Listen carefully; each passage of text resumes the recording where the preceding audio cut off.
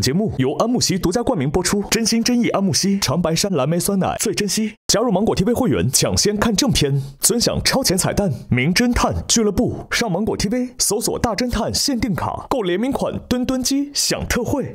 上小芒 APP 大侦探同款周边，全网独售。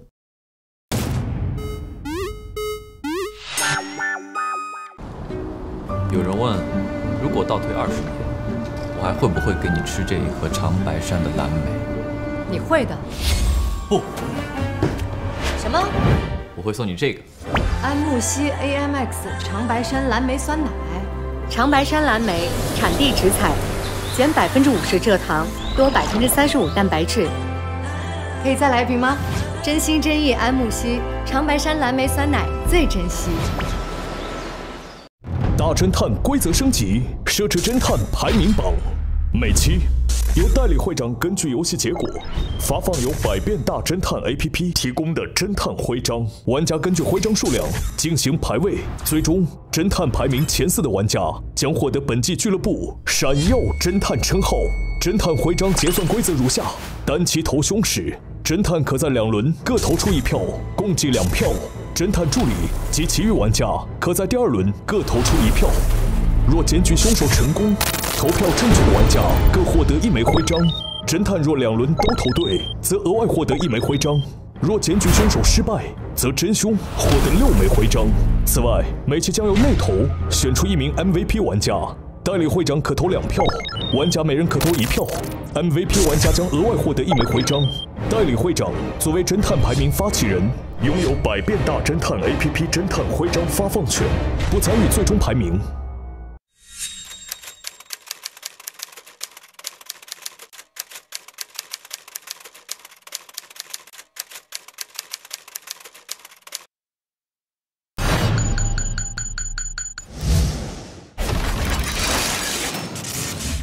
上一案，迷雾森林的极昼日到来。不重要的机长，石总现在去世了，请你立刻把树林里的恶意分子带到现场来。众人齐聚日不落公馆，却意外发现史传奇被吊死在基地里。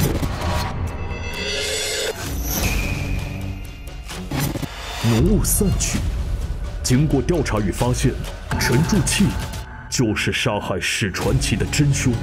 案件落幕。但属于日不落公馆的故事远远没有结束。但我其实还是想回到公馆，因为我还没有找到欧迪家。关注欧迪家究竟去了哪里？公馆里到底还隐藏着什么秘密？我就在回忆中慢慢的睡去，再醒来，身体一切无恙。突然间我就昏过去了，再醒来的时候，身边所有人都不见了。我本来是在一个大街上，突然我就来到了森林的这个研究所里。2013年的2月23号，我突然醒来，发现我旁边躺着一个女人，可是我是你老婆。可是我依稀记得森林是告诉我，你记忆的东西是真的，是这个世界错了。接下来还有什么在等待着他们呢？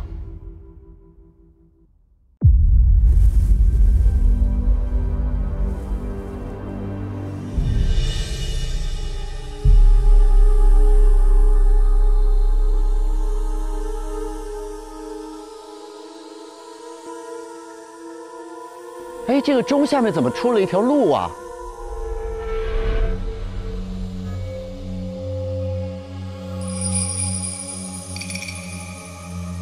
进去看看。走。哎，等等我！哎，什么呀？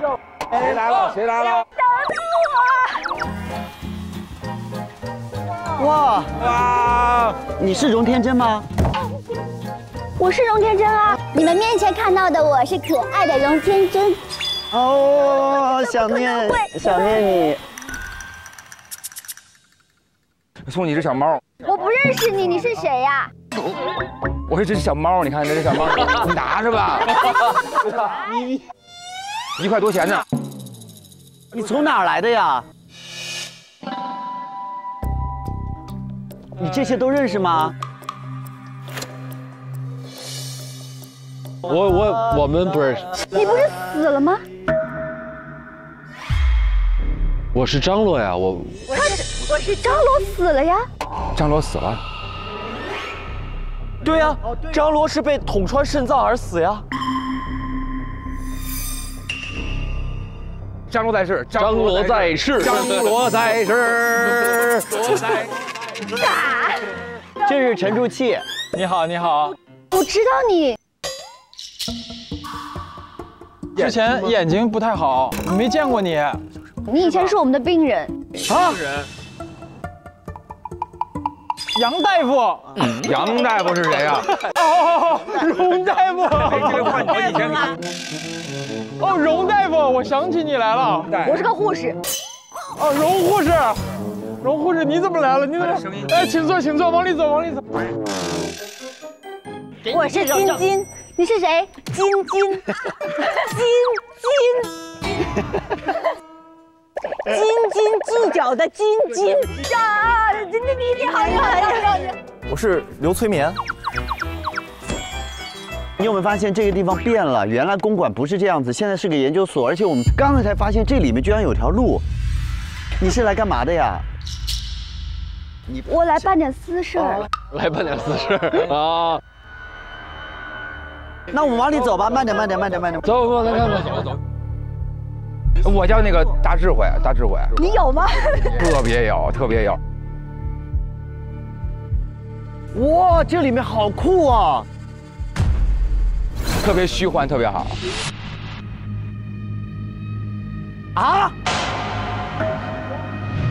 有人死了！欧迪加！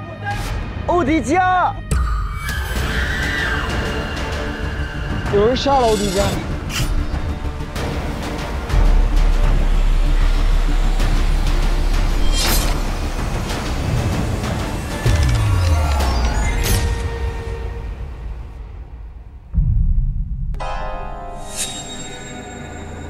太难过了。真的难过。对。金金。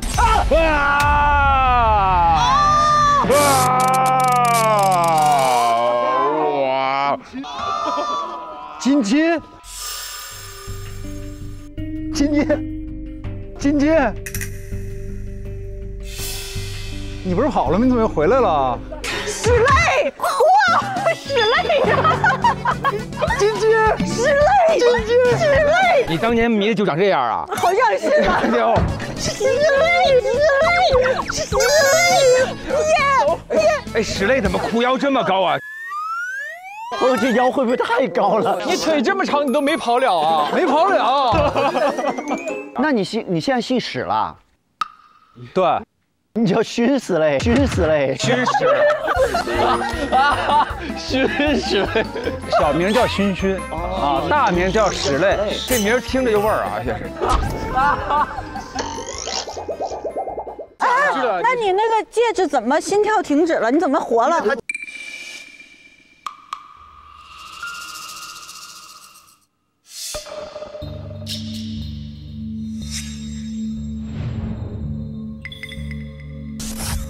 ？1代馆主甲1，2代馆主甲32，3代馆主甲43， 5代馆主欧迪加嘛，第6代馆主还没出来嘛。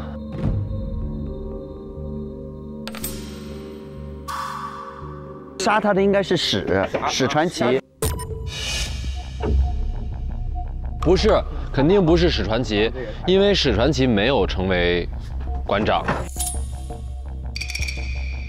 如果史传奇是馆长的话，那昨天史传奇是不是死了？石总他死了。对，昨天那他现在是不是馆长了？但他没有成为馆长，说明史传奇也没有成为馆长。你们终于来了！还有人呢。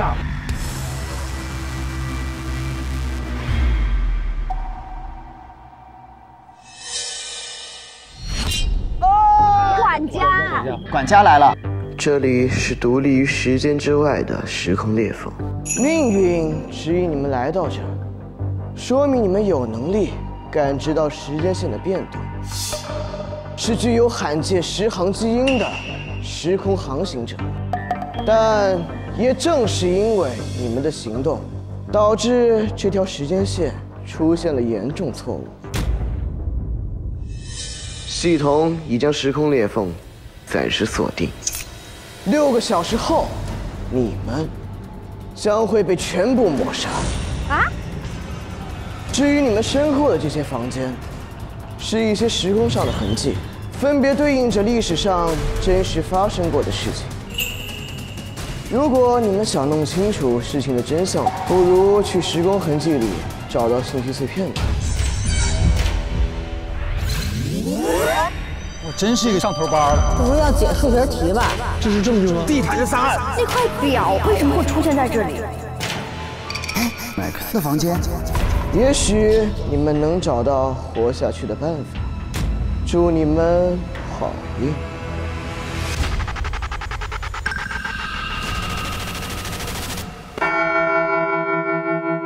我们等于现在进入了这个时间裂缝里面，我们出现扰乱了这个时间裂缝的运动轨迹，所以导致现在时空发生了错乱。而我们在6个小时之后，我们会全部被抹杀。所以我们要用这6个小时找到这个秘密，能不能拯救自己？那我们要是不找呢？不找就6个小时 party 嘛，最后的狂欢。不行，不行，你好不容易活过来了，你不能不找。他没死，他就一直被卡在这个时间裂缝里面。哦。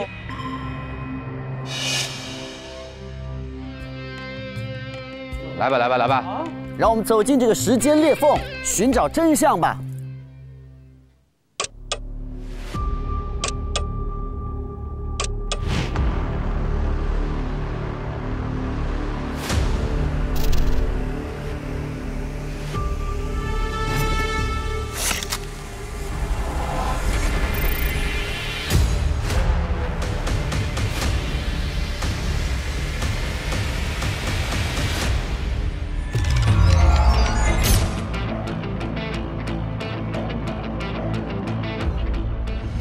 来，我们来拿取我们的安慕希探案神器。耶！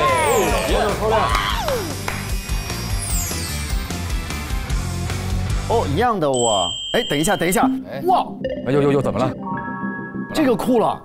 真心真意安慕希，长白山蓝莓酸奶最珍惜，请将1瓶安慕希 AMX 长白山蓝莓酸奶放置在圆台上，解锁探案神器站抽取好运机。另外，手机上的序号尤为重要，大家需要根据序号依次选择本次的搜证房间。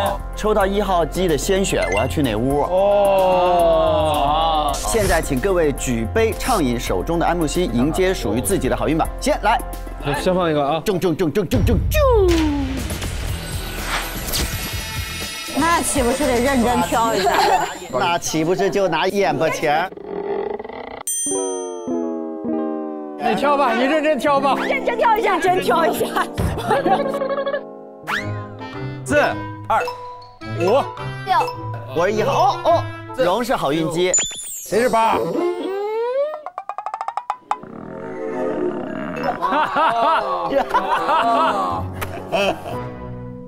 那岂不是得认真挑一下？哎，你有2个选择，你是几？我是7，最后就咱俩了。走吧，让我们去搜证吧。让我们走进这个时间裂缝，寻找真相吧。你们面前的就是时空痕迹之门的钥匙。你们需要根据手中的序号依次选择要去的房间，每人只可拿1把钥匙，信息碎片就散落在这些时空痕迹之中。那可是一共就5个盒啊，那就说明里面是不是有不止1把呀？哦，有的里边是俩钥匙，还有不同的时间线，写的什么呀？210年有西辉市出租屋，213年的医院病房，210年的浣熊上头吧，200年的落日镇餐厅，还有一个时间地点都是问号的。哎，有钥匙吗？这里？哎，就1把，这只能去1人，这刺激。我现在是第1个选，对不对？对，你就选问号了。不，我不选问号。我就是按照顺序选，我1号我就直接选这个。哎呦，如果谁想要跟我一起搜证，就继续拿这把钥匙，我们俩就一起搜了。哦，一起搜证。他一共8个人，然后5个屋。哦，第2个人该我是2号，我是2号。我觉得这里面肯定有很多谜题，很好玩，太适合了。那我就去看一看，又可以做题了哈，真棒！嘿，3号上。2012年12月底，他被甜甜的亲生父母一刀捅进了你的肾脏，然后你就死了。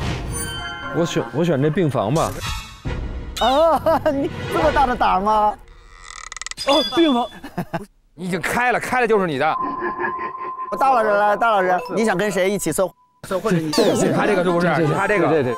我在密室已经玩过很多年了，我怕这些嘛，对不对？你让我选这个，对不对？对。我看看那个，我选这个了。哦，可以了吧？啊！感恩的心开饭啊！该我了，来，那我去餐厅了。哦，好。你把我想要的选了。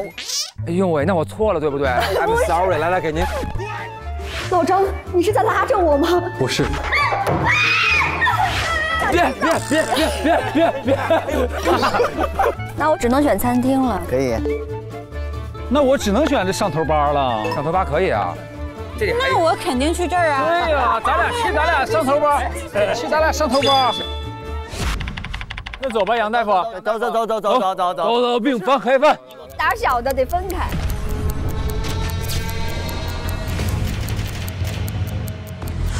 上头吧在这儿。上头吧，咱俩是上头吧，来，上头，走，上头吧，上头，上头在这儿。他这门好像有人拽，好像。怎么会有人拽？哇，真是一个上头吧。还有吃的。现在我们是要干啥呀？唠嗑。找东西吗？还是什么？我也不知道。翻吧。哎呀！这后面一般会有东西吗？这里应该会有东西吧？上头水。这块我觉得，我以为这里边进来还有故事给咱俩看呢，结果啥也没有。哎，这有吗？口供，这有4份口供。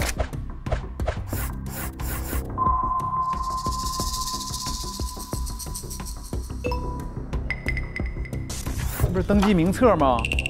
为保障 VIP 隐私，上头吧每日消费登记将推行会员化名制。3月5号 VIP 座刻4个，什么 A VIP， 这是什么玩意儿？什么坐标吗？这是？这不是要解数学题吧？完了，这现在不是咱俩强项，这个。咱俩强项是哪儿？咱俩强项在这插科，进去胡搅蛮缠。对，这个不是咱俩强项。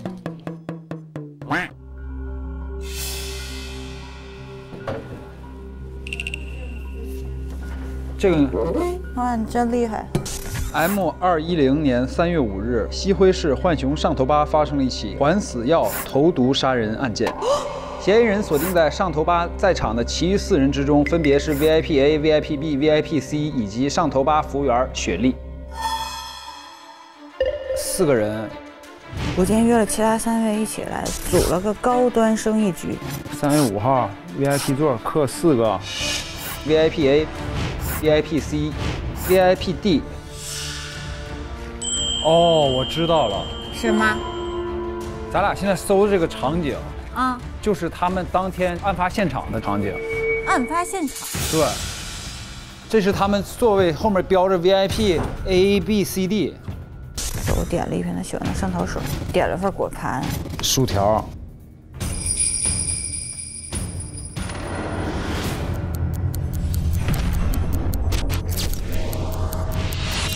对方在这儿哈，你请，怕这干嘛？还开什么？开了，我啊！我亮的没事儿，亮的人就不怕。哎，一会儿就关了，一会儿就关。呦！真鸡巴你们俩！关门啊！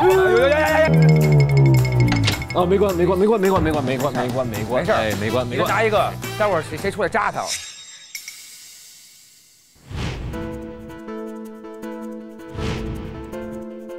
里边有一死人，哦，是应该是我。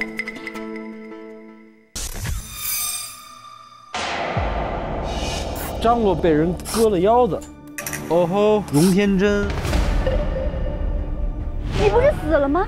张罗死了呀。嘴唇是紫的，手打点滴的这个地方出血了。抽屉。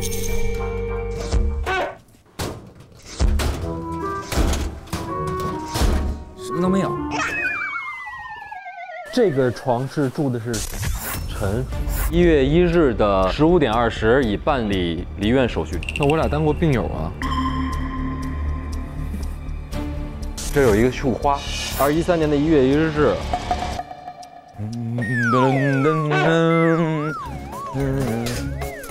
没东西，什么都没有。Nothing。纸页夹有2档，一档是20滴1分钟，一档是40滴1分钟。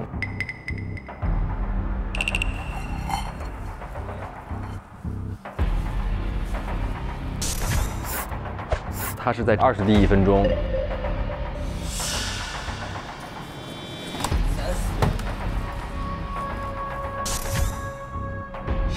患者有心脏病史，点滴流速必须控制在20滴每分钟，快了就会死。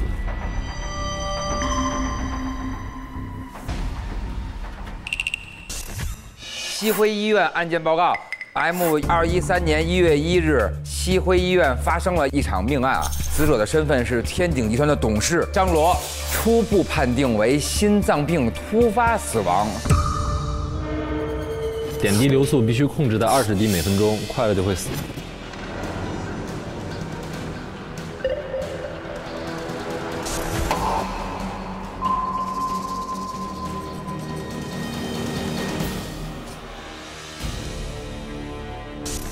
1月1号，呵先来看我，然后紧接着甜甜来看了我，然后赵大鱼进来了1分钟。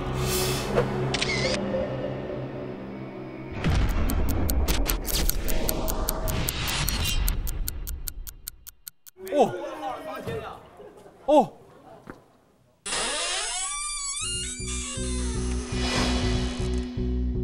死这么多人啊！这肯定是爆炸了吧？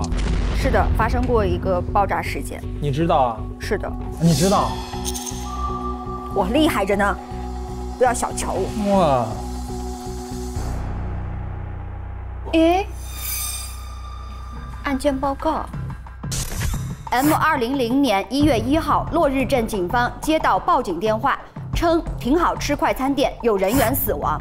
抵达现场后，就发现有4具男性的尸体。经核实，身份死者为挺好吃快餐店的收银员蒲重要、厨师米其林、来钱快金融公司业务员高利贷，中年男子好爱赌。根据不重要的目击者称，14点40分听到快餐店发生了爆炸，死者的死因均为吸入了瓦斯爆炸产生的过量有害的气体死亡。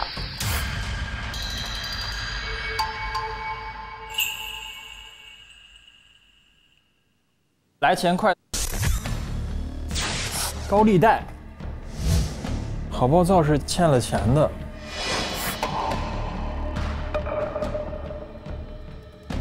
钱包，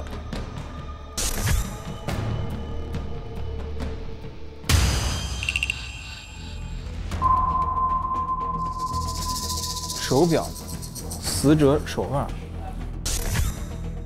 我看是这块哦，真的是这块表。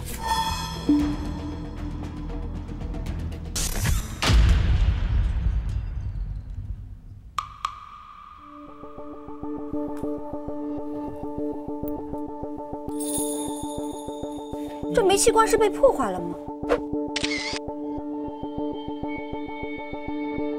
哦，这儿瓦斯使用记录。诶，正常使用关闭，正常使用关闭异常，瓦斯出现严重泄漏。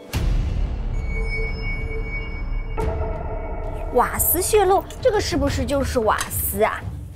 这煤气罐应该是。那怎么看它泄不泄漏了呢？它有一个报告，这边泄漏了，它就会报告。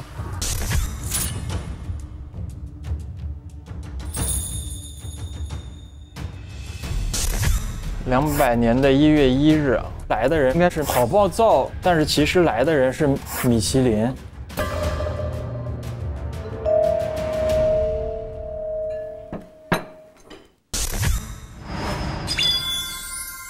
我找到了一个这个。如果你想弄清楚事情的真相，不如去时空痕迹里找到信息碎片吧。哦，这就是他们要让咱们找的那个。但是我们2个人是不是这个屋子里面应该有2块？这么公平吗？应该就只有1块吧。我想把你的那块也找找，占为己有。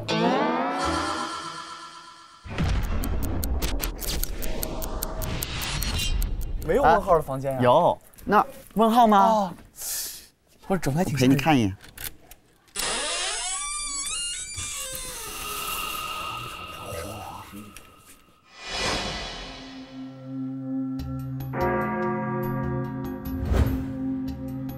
哦，你现在解谜，这要干嘛呢？你肯定要把它解开。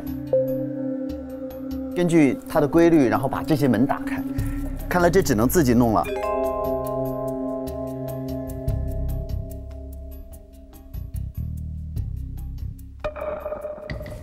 这什么意思呢？啊，这是一个表。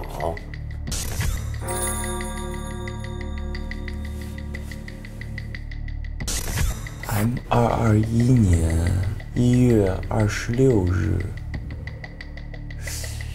1月26日的话，就是我们刚刚上一案发生的时间。21年1月26日的2点20分。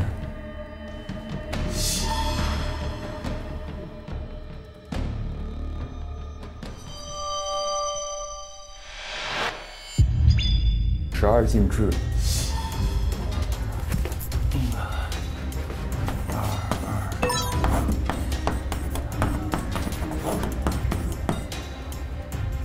96的话，余下个212指向了212指向了5的话，那就相当于这个是代表年份。26除以12指向2的话，那这个星星代表的是日子。那这样的话，就相当于是月亮代表的是月份，星星代表的是日子。然后这个太阳的指针代表的是年份，12进制。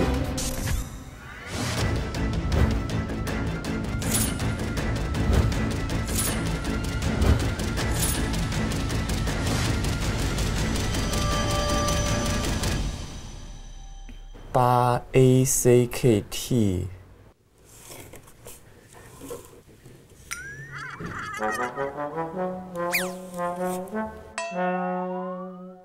这什么意思呢？哇，英语我真的一团糟啊。Back to first， 第一人称。哎呦嘿，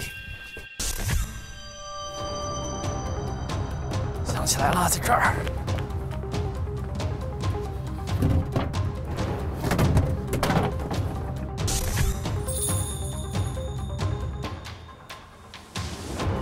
第一代主人就是第一代馆长的话，他是 M21年12月30日起 ，M21年30是24余6，21是12余9，月亮指向12，星星是日子，星指到月。到9了。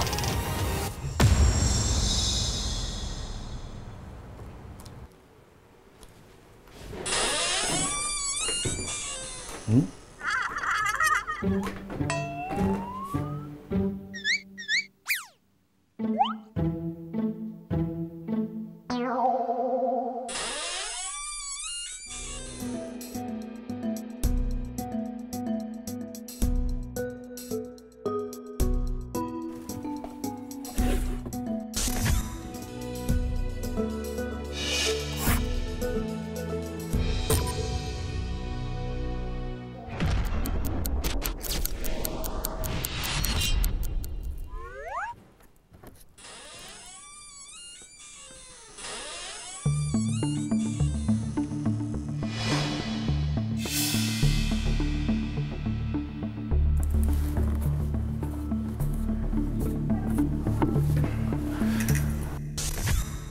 安妙妙与阻止相遇。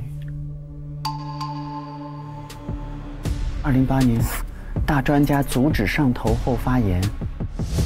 落日惊魂案参与者多出来的人是谁呀？为什么要帮假杀人逃脱？欧成为馆主，未来观测者嘿嘿嘿侦探社，张罗被捕入狱，至今就职，现任董事长一职。谁跟踪我？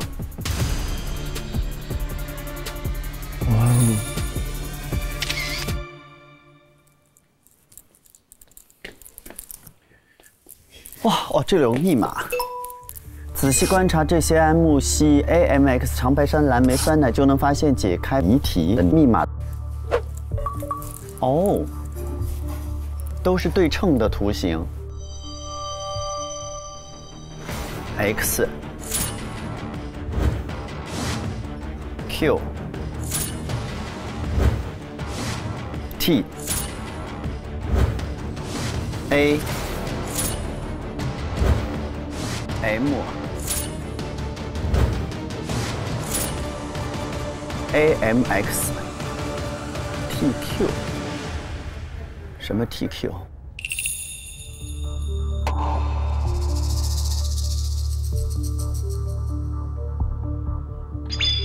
啊，我知道了。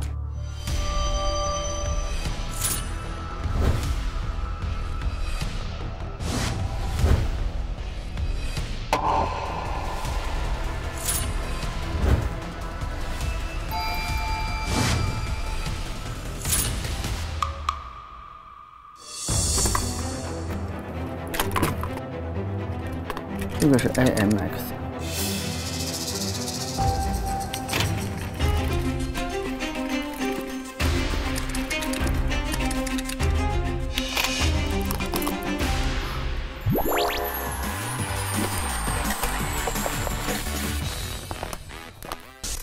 M210年10月2号的《西辉日报》。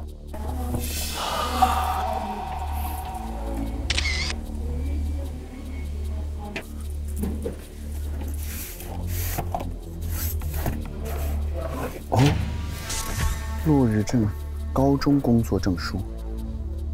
哎，萨明灯的房间，我就知道它是存在的。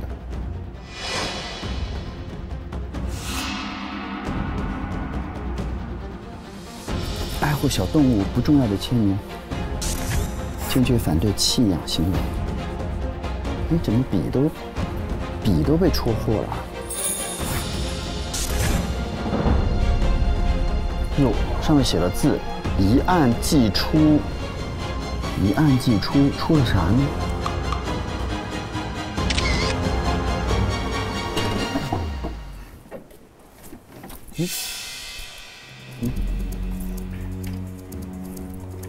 成分分析，将前方分钟进行成分哦。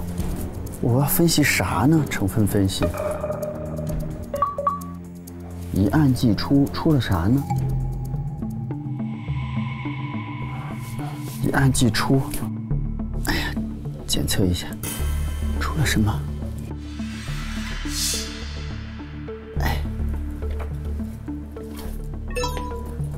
哎，开始分析了。哦，他是用这个笔杀的。你的时间还有3分钟。哪有徽章啊？什么都没有。哎，这有欢乐！哇，下雪了 ！Snow, let it snow。这么多针啊，是不是跟容嬷嬷有关系啊？她老扎我这个。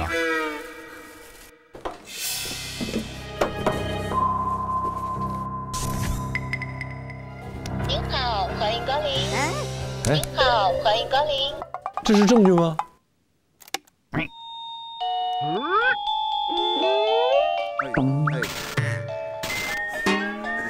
哦，现在我们找不到任何东西，这边看了一遍，是什么也没有。所有的东西我们都翻过，这里没有徽章，我们瞎忙到底在什么？好凄凉啊，我找不到那徽章找不到。哦吼，哦吼。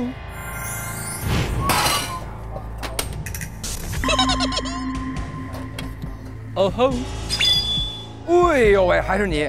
只要有恒心，你给哥们儿也找一个，这样我就能出去。我看一眼什么样，是很小的哈。对，就一个手表那么大，这。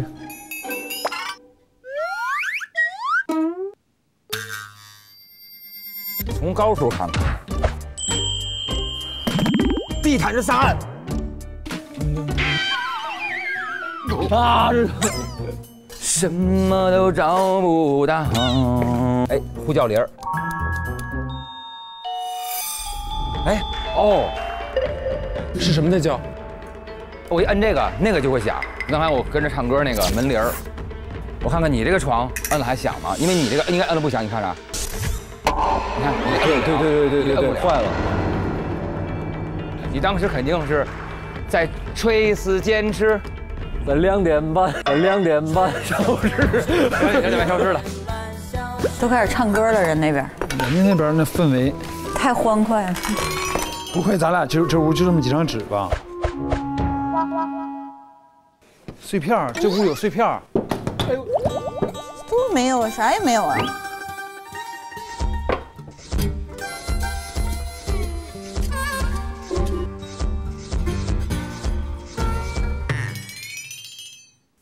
这座位旁边的缝里应该会有东西吧？这座位没缝。咋回事啊？今天上去看看。没有。我也上去看。没有呀。啥玩意儿没有啊？没有什么所谓的徽章。不会扣这杯子里了吧？没有，我都看了。都看了是吧？嗯。咱俩这太失败了。没了，这时候啥也没找着，咱俩是不是很丢脸呀？开门看一眼。我能串门啊！我开吧。找到什么了吗？你被吓到了吗？没有啊。好，一切很安全，尽在掌握中啊。哎，你们听什么在响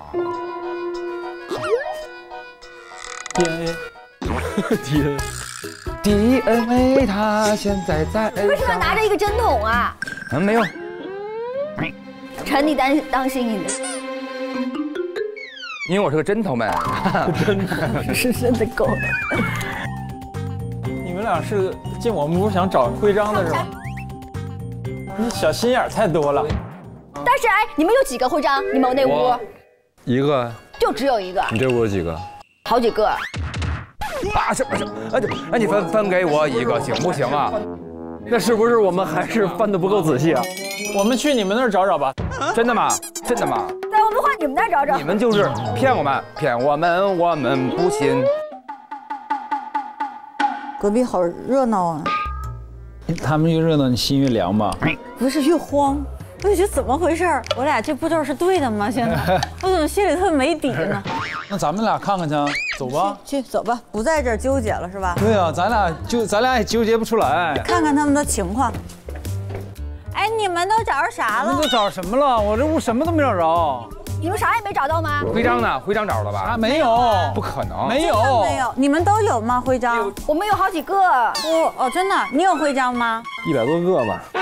那就是都没有了。不是，你说真的？说真的呀，我肯定跟你说真的呀。我肯定没有。反正我也没有啊。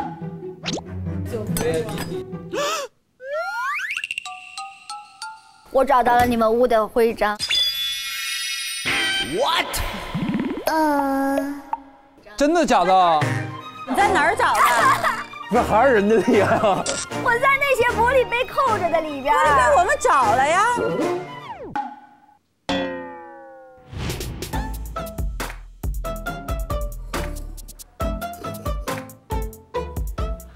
Gold digger， 你看到没有？人家一拿东西就能找着。你不是那边你都找了吗？最后一排不是你找的吗？我找的是这一排啊。我说挨着椅子这个。完了，他俩开始互相甩锅了。哦，把你们搞内讧喽！你说我俩欠儿不欠儿？我俩把人喊来干啥？我俩怎么会欠儿呢？把人喊来干啥？我俩怎么会欠儿呢？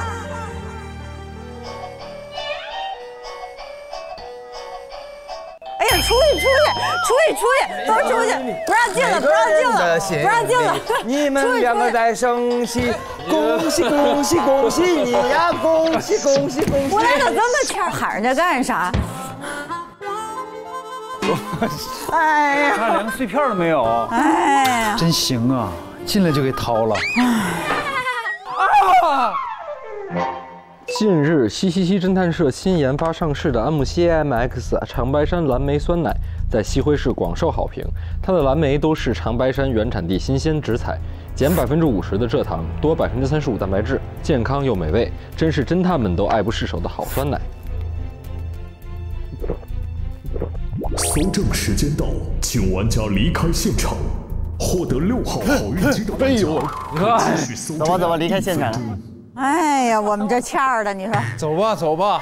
还有币吗？还有币吗？还有币吗？还有币吗？还有币吗？时间到，请离开现场。还有币吗？第一次集中推理，根据搜集到的线索完成推理。今天没有侦探，而且今天跟之前所有的案子都不一样。我们不是要找到一个真相，而是要找到3个真相。3个。首先第一点呢，我们从上演的故事里知道，史传奇占领了公馆之后，他在公馆里面完成了很多他自己的实验，所以大概率欧迪加是在那个时候就已经遭遇了囚禁。到底在他身上发生了什么？这个是我们今天肯定要解开的。第二个是所有这些事情里面的联系到底是什么？第3个真相也是最重要的，为什么在我们所有人的世界里面都会出现2个时间线？2013年的2月23号到底发生了什么？我们今天要解开这个谜题。而且呢，我们所剩的时间不多。但是呢，管家留下了一句话：寻找更多的碎片，把我们自己解救。所以刚才大家已经有谁找到了碎片？刘侦探拿到了2个，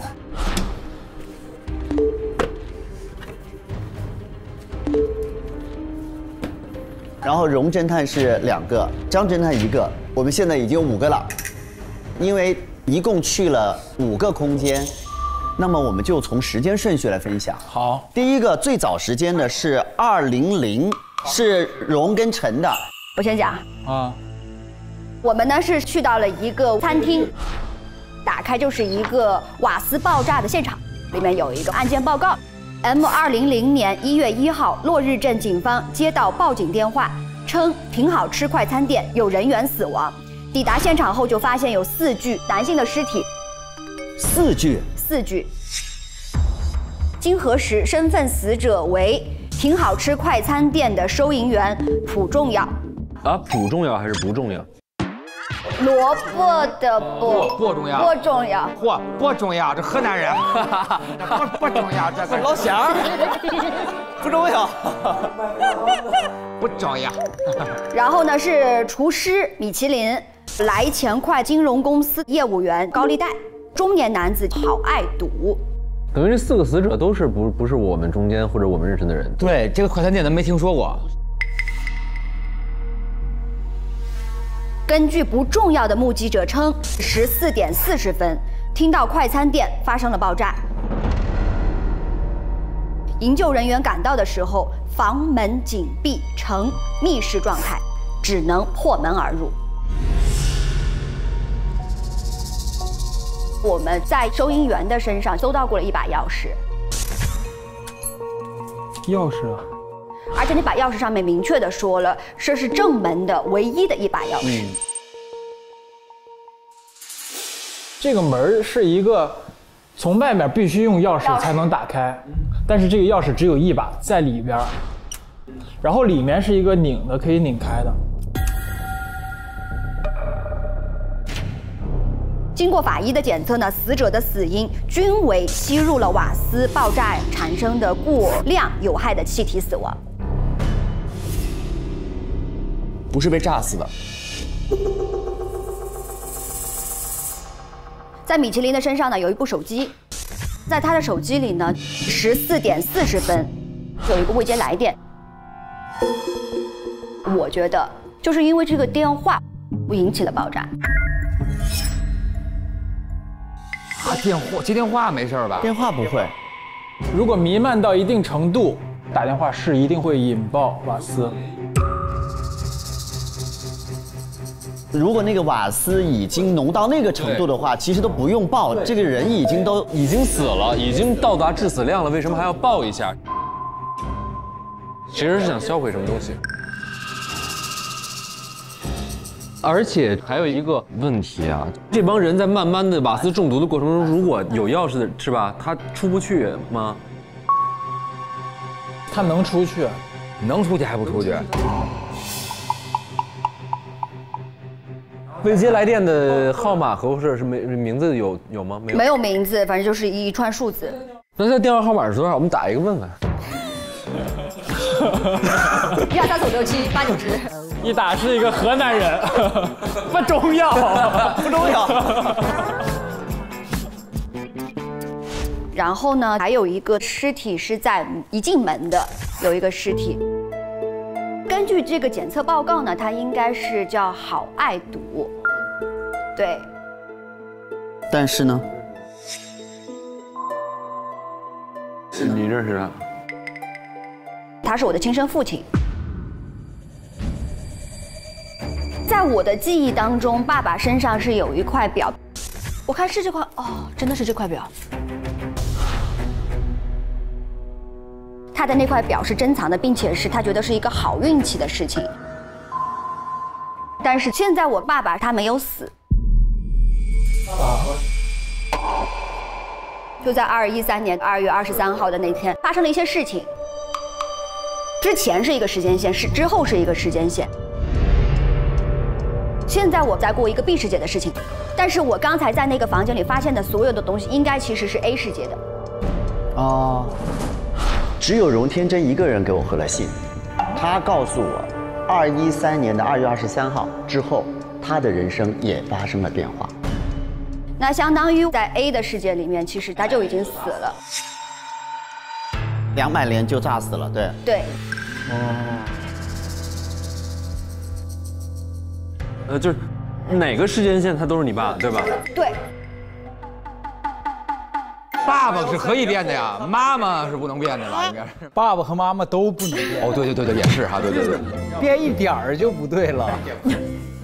然后呢，他有2封是给我的东西，一个呢是他有张纸条说终于把债还清了，可以找我的宝贝女儿团聚了。还有一个呢就是女儿的新地址，落日镇老城街28号，这也是我当时的住的地址。但是我在 A 世界里面我没有见过他，因为他还要就还完战北了去找你团聚的时候已经被炸死了，所以他就没有办法去跟你团聚了。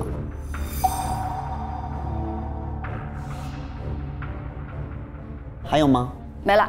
陈，你再分享你那篇，我们再看能不能把荣的故事尽量的还原。首先，我看到了一个来钱快的金融公司，这个人按我们的案件报告就是那个高利贷，前面都是不重要的欠款人，但是最重要的里面是好暴躁的欠款。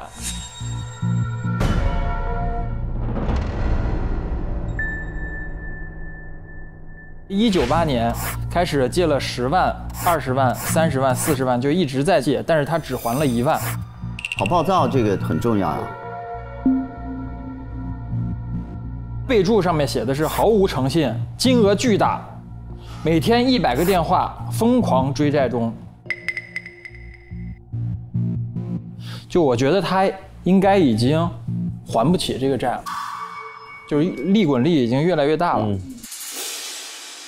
而且在高利贷这个人的兜里还有一个他的遗物，是一个手机。警察的那个袋子里面写着，就是说发现的时候，这个手机是处于关机状态。然后又打不开，现在。你2个键一块摁了吗？进入了什么大幅模式是吧？对，进入那个对。那好暴躁跟这个餐厅有什么关系呢？他是这个餐厅的厨师之一，也就是这个餐厅一共有2个厨师，一个厨师叫做米其林，第2个厨师呢就叫做好暴躁，那叫好爆炒。然后还有一个比较可疑的点啊，这个快餐店有一个计划当值厨师和实际当值厨师。27号、28号、29号、30号，计划和当值都是同一个人。那当然。但是就在31号应该是米其林，但是换成了好暴躁。案发的那天，也就是1月1号，本来应该是好暴躁，但是换成了米其林。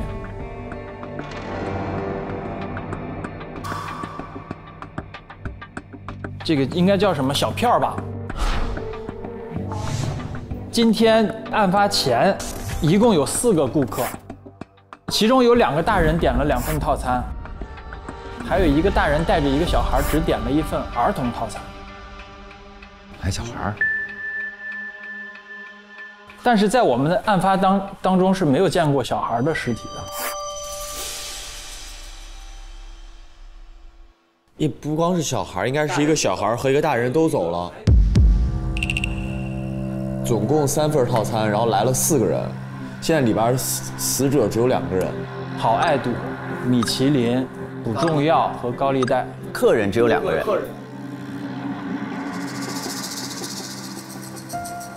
很有可能当天好暴躁来了餐厅。为什么呢？因为我觉得高利贷来这儿大概率是找好暴躁要钱的，对吧？对。我们在这个尸检的报告里面并没有好暴躁这个人，所以我觉得大概率好暴躁已经逃出去了，然后再一个走的就是小孩。这么来看的话，那个凶手的嫌疑就是好暴躁很大呀，对吧？那么请问好爱赌为什么要到这个餐厅呢？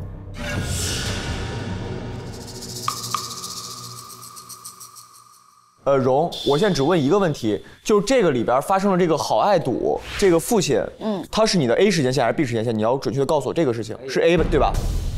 你 A 时间线里边是好爱赌对吧？在200年的时候被炸死。在 A 世界，其实我是没有这段记忆的，只是在 B 世界里面的我发生了一段记忆，并且是他告诉我的。谁告诉你的？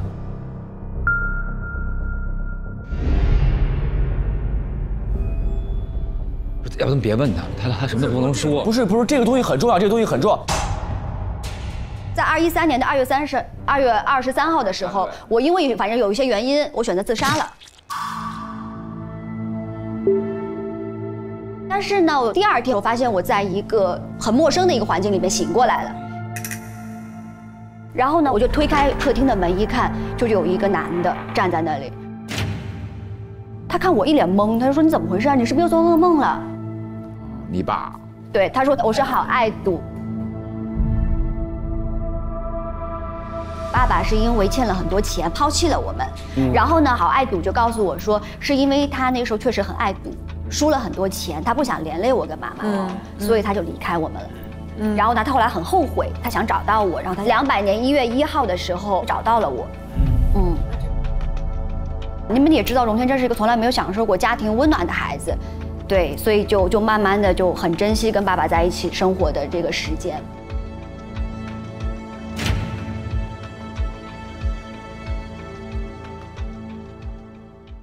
但突然间，比如说有一天有一个男的面对你说：“哎，你是不是睡迷糊了？”然后摸摸你，我是你爸爸。不一样。本来我那天坐着牢呢，然后第2天睡起来，我再睡出个媳妇儿。他还问他媳妇儿你是谁？我说你谁呀？他说我你老婆。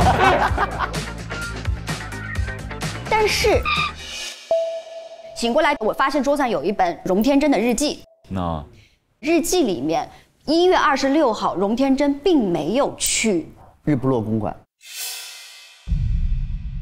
没有去日不落公馆，也没有发生任何事情。他那天是跟他的亲生父亲好爱赌去看电影的。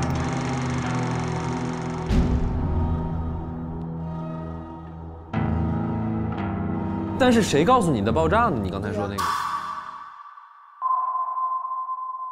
是爸爸跟我讲的。有一天我就看见爸爸，就是他在拿一块咖啡色的皮带子的一块手表，他很珍藏，把它藏起来。我说这块手表很重要吗？他说对的。他说当年M200年1月1号下午，他来落日镇找我，经过一家名为挺好吃快餐店。正准备进去，但是手表突然掉落，他就弯身去捡。当他起身时，餐厅就发生了爆炸。后来他听别人说，郝暴躁和他的债主死在了那场爆炸中。然后他告诉我的是，就是爆炸的原因呢，就是那个债主的手机响了。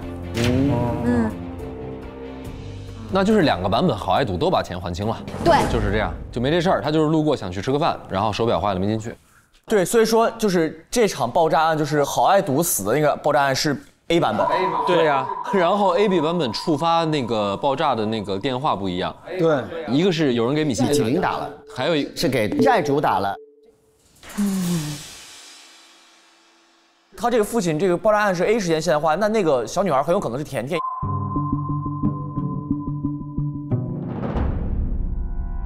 A 时间线我见过甜甜，是1月2日。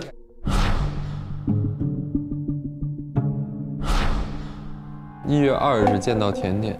哦，对，孤儿。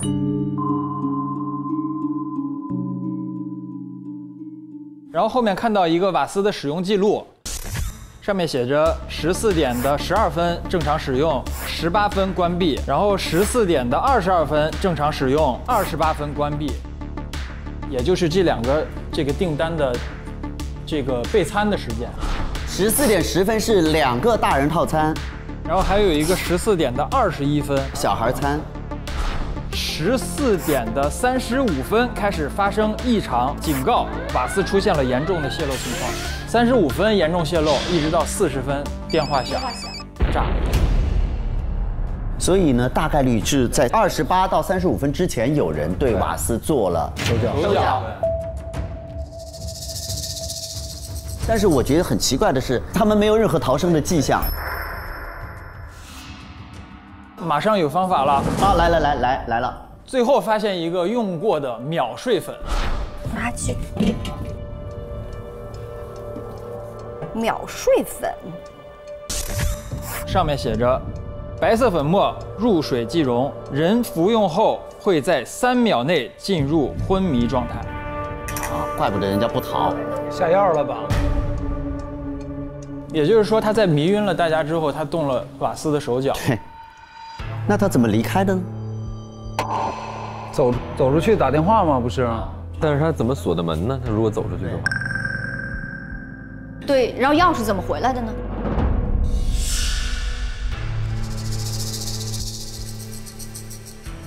然后厨房是有一个通风口的。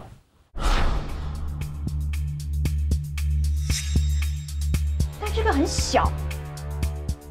我现在还不知道通风口他怎么能够再把钥匙或者在谁，但是目前我觉得凶手大概率是郝暴躁。但是我现在有一个更大的一个迷惑，就是2点21的时候进去的是一大一小，点了个儿童套餐，对吧？那如果说用了这个迷晕粉的话，那为什么这一大一小没事儿，他们还走了？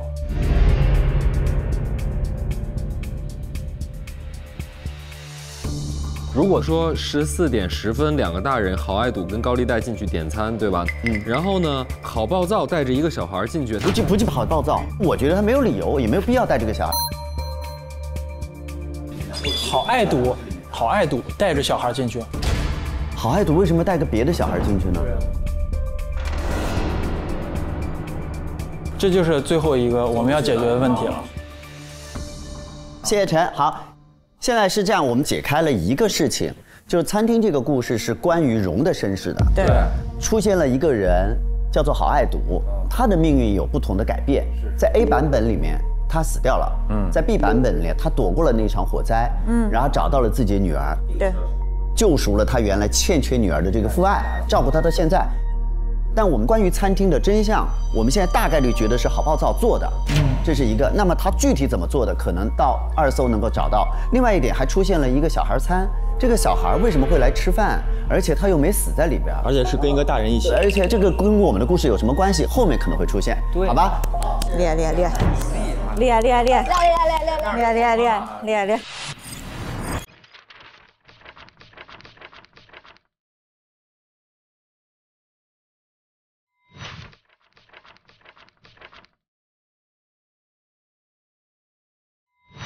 接下来勋跟新，我们来到2010年的浣熊上头吧。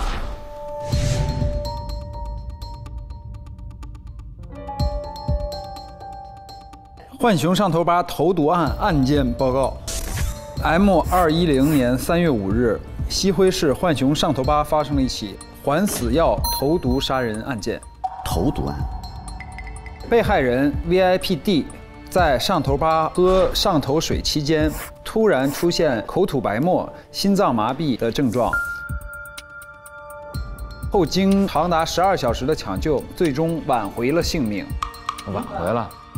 挽回了性命好，但将长期处于植物人昏迷状态。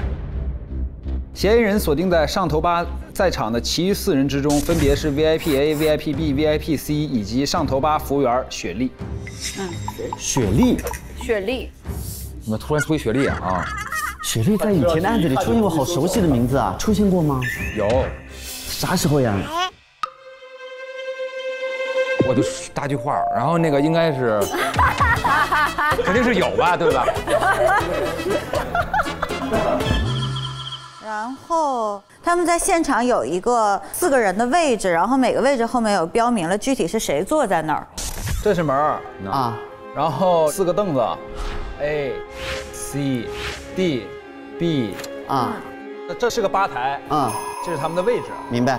桌子上每个那个位置都有杯子，这个是大家一样的。然后还有上头水，还有一个薯条跟果盘，然后我们发现了嫌疑人调查的口供，这里边呢一共有4份。那我们从 A 开始跟大家分享。昨天 A 约了其他3位一起来上头吧，组了一个高端的生意局，来聊一聊这个渔村的开发项目，想让他们投资。单是 A 点的，然后根据被害人的要求，他呢点了一瓶被害人 D 非常喜欢的上头水。A 说他知道被害人和自己都非常喜欢吃薯条，所以他又点了一份薯条。为了照顾大家，他最后呢又点了一份果盘。服务员雪莉呢就给大家上了上头水和吃的。A 说中间呢他自己喝了2到3杯的上头水，都是 B 或者是 C 给倒的。A 记得说只有自己和被害人都吃了薯条和果盘，薯条都是大家直接用手拿着吃的。后来 A 去上了厕所，很快就回来了。上厕所几个人去的？一个人 A 自己去的。自己去了。回来之后呢，被害人 D 给大家添了上头水。就在大家准备再喝一轮的时候，突然间 D 口吐白沫，倒地不起。然后这个问卷就说，那你觉得几个人的嫌疑谁最大？他觉得3个人都没有杀他的理由，尤其是自己，因为自己在等他投资。那么这样说来就是雪莉了，因为被害人之前有几次喝多了，嫌雪莉的手脚很慢，当着所有人的面把他骂哭了。然后说一下口供 B 啊，与被害人的关系 ，just 什么？ Just business 啊。然后我和 AC 到达上头吧之后，互相握手打了招呼。被害人又姗姗来迟，这个人真的太嚣张了。A 介绍了大家后 ，C 这个狗腿主动跟他握了手。服务员很快就把点的东西一次性端上来了，我只想赶快把生意聊清楚，中间随意吃了几块水果。后来 A 短暂离开过，他回来后，被害人也给每个人都倒了上头水，说大家一起来喝一杯。结果没想到被害人突然口吐白沫倒下了，基本上跟 A 说的一样。对啊。然后你觉得这几个人中谁嫌疑最大？然后他答必须是 C 啊。他可是被害人用了不入流的手段搞得倾家荡产的啊！今天还能这么狗腿，不知是何居心。哦，好，那听听 C 的口供。C 是这样的，被害人迟到了很久，但是他很有钱，所以大家也不敢说什么。B 看起来非常的不开心 ，A 也是双手插兜，并没有要跟被害人握手的意思。那么 C 觉得他站得最近，所以呢，他就先跟被害人握了一下手，然后 B 见状也来握手，最后 A 自然的也就跟着握了个手。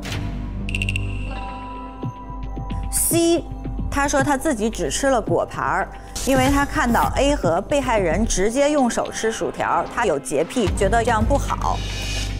他自己 B 和被害人都给大家添过上头水，但是都没有碰触过别人的杯子。他个人觉得 A 和 B 都有嫌疑。还有就是服务员的口供，他们4位是提前预约的，所以我就直接把他们带到了预定的座位。之前被害人当着很多人面骂过他，所以这一次呢，他就很快的一次性把所有东西都上齐了，而且故意没给他们那个薯条准备餐具，反正他们也用手吃。然后同时有一个现场的勘查报告，经过对现场痕迹的勘查物的提取，仅在被害人的右手大拇指和虎口处，就是在这个手和这里发现了缓死药。哦，手指有东西啊！他其实就是握手，就是这么握手嘛，就把手上给沾上毒了。对。被害人使用的杯子的外侧，以及上头水瓶身中部发现了缓死药。瓶身中部就倒水，就是倒上头水，倒水那个地方。缓死药呢为损伤人体神经中枢和脑神经的剧毒，人服下后初期不会有任何的不适，但是在10到30分钟以后，人会口吐白沫、心脏麻痹而亡。他要满足一个条件，第一个是必须吃薯条，用手吃薯条。还有一点呢，就是握手的顺序很重要。对，他跟 A 最后一个握的嘛 ，A 推着插兜，然后正上粉呢。而且如果握手的话，那这样大概率情况下就是凶手手上也得有。凶手可能那只有 A 去过一次洗手间。他 A 去洗手间之前，他也用他吃薯条了。但 A 一直没事是因为什么呀？凶手可以一只手整毒，一只手吃薯条啊，有可能，对吧？但是凶手得赌，他是不是用这只手吃薯条？凶手也可以这样吃薯条。实在不行，凶手拿有毒那个手给那个人说：“大哥，你吃一根。”那这东西又有一个雪梨避不开的一个点，就是因为雪梨没上餐具，所以大家才拿手吃的薯条。对。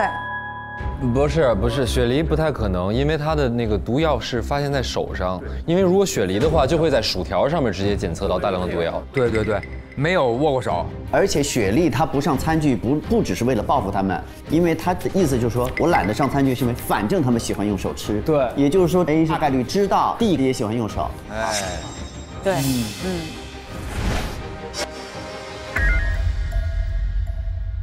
然后我们又发现了一个这个东西，上面写的是为保障各位 VIP 的隐私，那么这个上头8每日消费登记将推行会员化名制。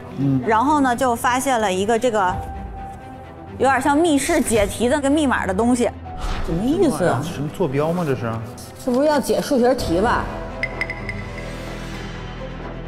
解开了。那密码是很多数字，对不对？对，就拿那26个英文字母表，最简单的字母顺序，26是 Z，8是那个杠是声调。客人 A， 叫赵大鱼，赵大鱼，认识赵大鱼是吧？对，赵大鱼还是害死他的人呢。我这里有，你也有赵大鱼啊？然后 B 叫马上发啊 ，C 是王琳琳，王琳琳 ，D 呢 ？D 就叫史传奇。哦吼，史传奇，D 死了，没死，植物人。哦，就在这个时间线里是植物人，反正。对，那你觉得这是 A 的是吧？这个时间线是 A 时间线。对。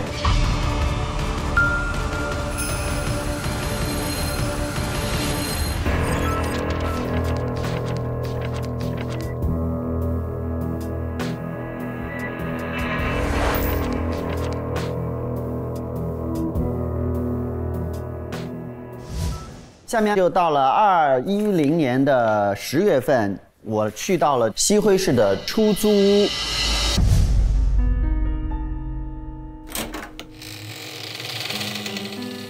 现场也没有尸体，然后地上有一片狼藉。最吸引人注意力的呢，就是一个黑板，黑板上有一个对于我们来说是最熟悉的一个东西，就是迷雾森林的地图。在这个地图上呢，标了非常清晰的日不落公馆。而这个房间的主人呢，他应该也知道一些时间回溯的方法，他在不断的想办法去阻止一些事情，有的做到了，有的没做到。他第一件事情做到了是 M193年，他要阻止2个人相遇，其中一个人是史传奇，你 daddy， 还有一个叫做安妙妙。她是你的妈咪。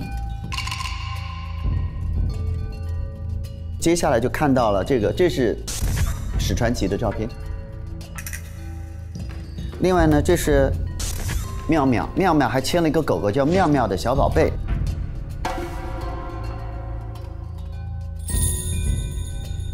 他打了勾，所以按道理你应该没有我，消失了。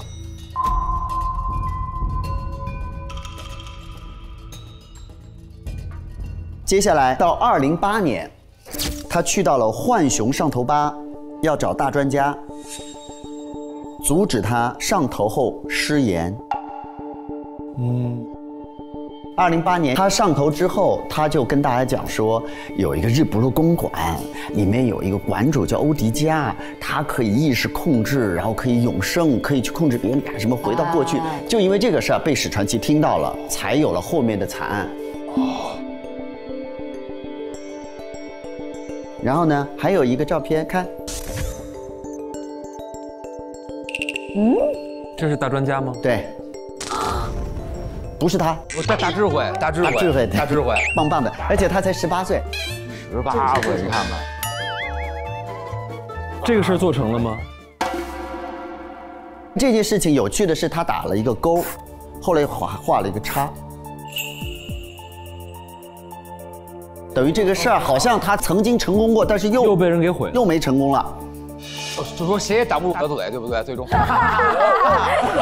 不住一切，挡不住大的嘴。就是成功的让他没上头，但是他还是吹了这个牛。大嘴巴，对，你挡不住大的嘴巴。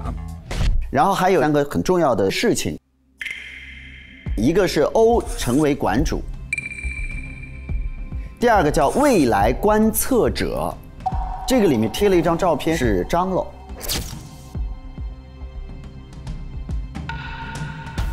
未来观测，未来观测者，这个我就不知道是什么意思了。张罗跟我就是 A 和 B 都有相交，但是起码我 A、B 相交线里面都不知道张罗时间观测者这个事情。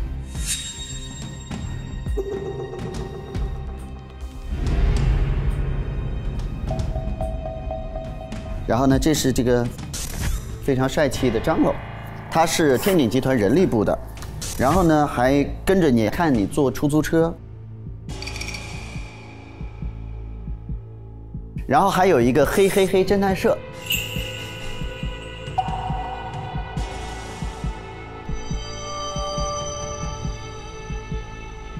另外呢，还画了一个人，一个戴着帽子人，然后画了一把叉，下面谁在跟踪我？这个房间的主人说谁在跟踪我？然后呢，这里面就有一个疑问了，叫做“落日惊魂案”参与者多出来的人是谁？为什么要帮甲杀人逃脱？是指我吗？是指我当时成为荣天真的那个，等于甲的意识在你身上，然后我成为你的帮凶？是这个意思吗？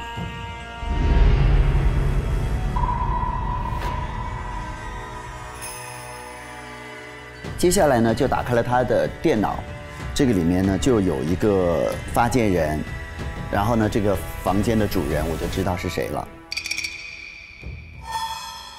发件人是萨明灯，他在整理什么呢？这是萨萨在西辉市的出租屋，他发给安妙妙小姐的。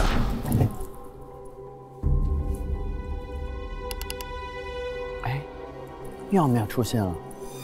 您好，以下内容全部属实，请查收。相信您会做出最好的判断和选择。他发给了安妙妙什么东西呢？第一个是192年10月10号的一个询问笔录，被询问人叫郝女生，被举报人是史传奇。郝女生说史传奇是我男友，但我们现在已经断绝往来了。因为我和史传奇在M190年交往开始至今，他多次对我进行精神打压和暴力殴打，每次反抗换来的都是变本加厉的殴打和监控。我要求保护我的人身安全，限制史传奇与我的安全距离，禁止他出现在我200米范围内。也就是说，他用好女生的这个非常就是痛苦的经历告诫安妙妙不要跟他处，不要跟他处。另外呢，还有一个这个天鼎集团的年终的财务报表 ，M191年至192年和192年至193年的这个全部都是亏空欠钱。也就是说，他并不是传说中的一个富翁，他的公司的经营状况非常的差。这就是他阻止安妙妙去和史传奇相遇。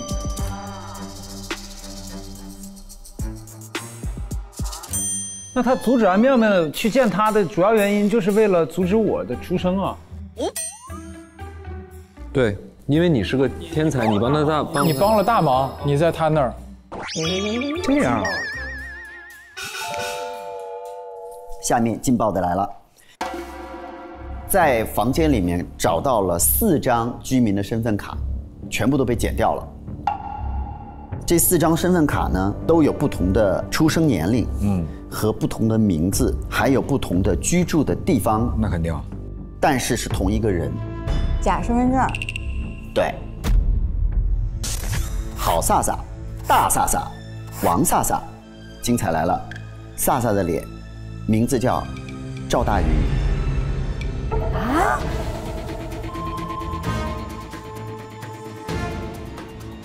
就赵大鱼是他的一个化身，还是本人？就是他有过这个身份，就是说赵大鱼就是萨，他用过这个身份，就是可能在我们去查那个屋里杀的人。如果你按你们的推理是 A 做的，也就是说赵大鱼他曾经在浣熊吧杀过一次史传奇。对。那就是说飒飒其实已经动过手了。对啊。他跟史传奇不共戴天。他要阻止2个人相遇，跟他握手，就把手上给沾上毒了。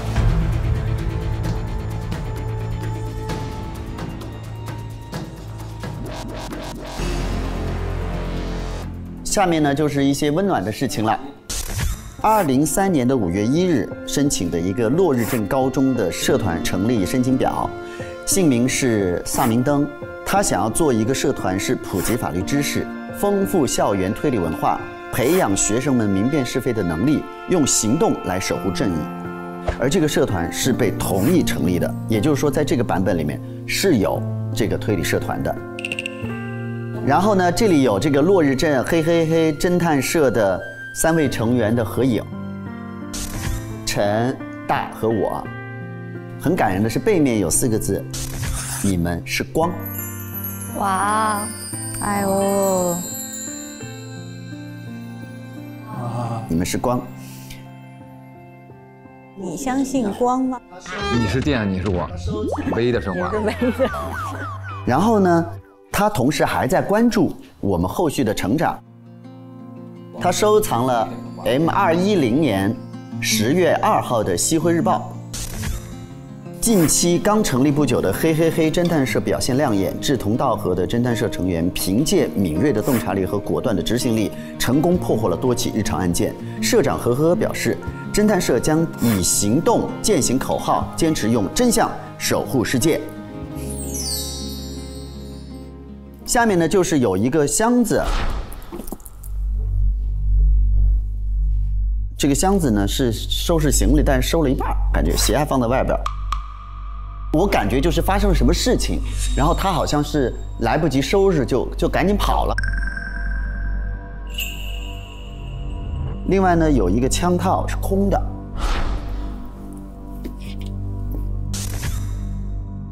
枪没在里边。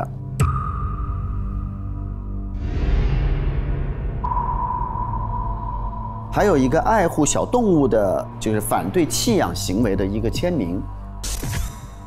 旁边放了一支笔，这个笔呢，它有一个像那种小机关似的。然后呢，现场因为有那个成分分析仪，我就分析了这个笔里面是什么。通过分析，发现提取物里含有好毒又毒、毒上加毒等等成分，一旦进入人体血液，立即死亡。但是没有尸体，也不知道死的是谁，然后也不知道发生了什么，只是知道这个可视门铃汪汪汪汪。有一次访客记录在210年的10月15号，而且注意门没有关。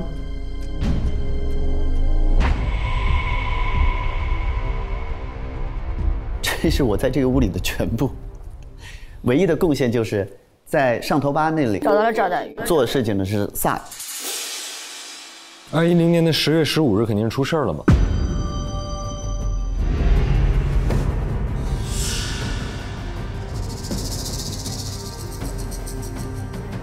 好，我讲完了。下面到医院。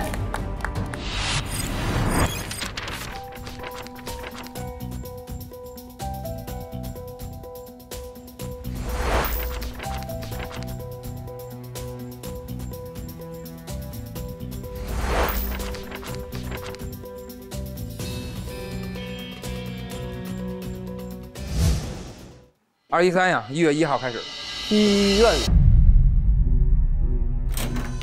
西辉医院案件报告：2013年1月1日，西辉医院发生了一场命案，死者的尸体呢被发现时间是15点35分。经核实，死者的身份是天鼎集团的董事张罗。初步判定为心脏病突发死亡，死亡时间不明。然后经查，死者生前呢所滴药物无任何异常。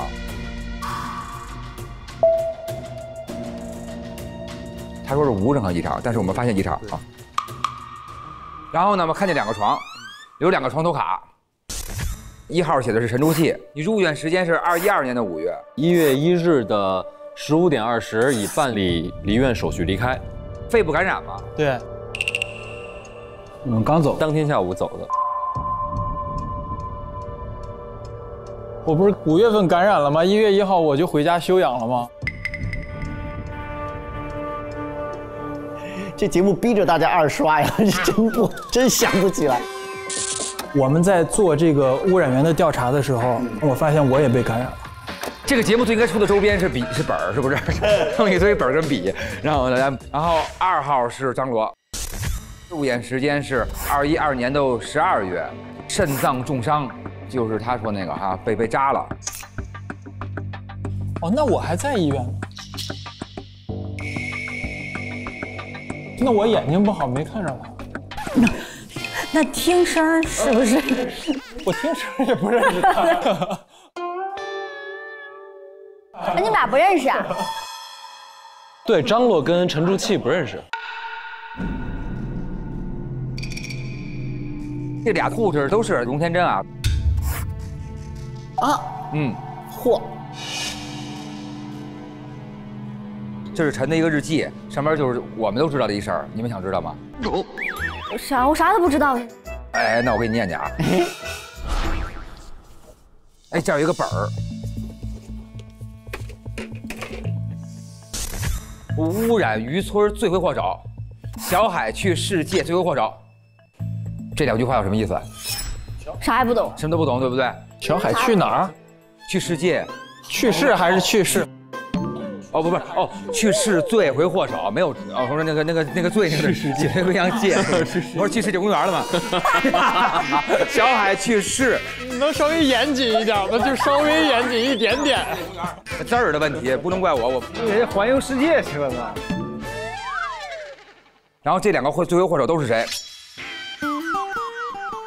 史传奇。对，就是您的爸爸，天鼎集团大老瘪。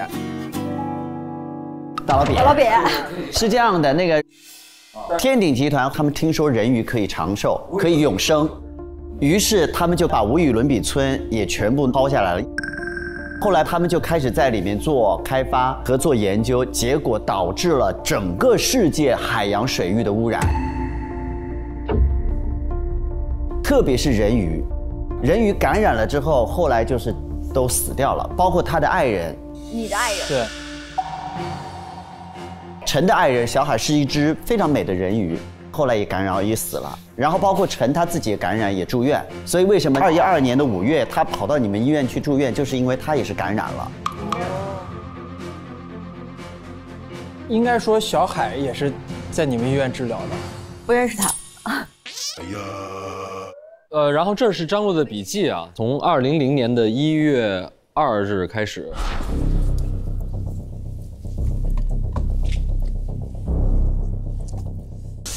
我在街边遇到一个衣着单薄、瑟瑟发抖的小女孩，她让我想起了自己流浪的日子。我问她父母的家庭住址，她不回答，只是眼神中透露着害怕。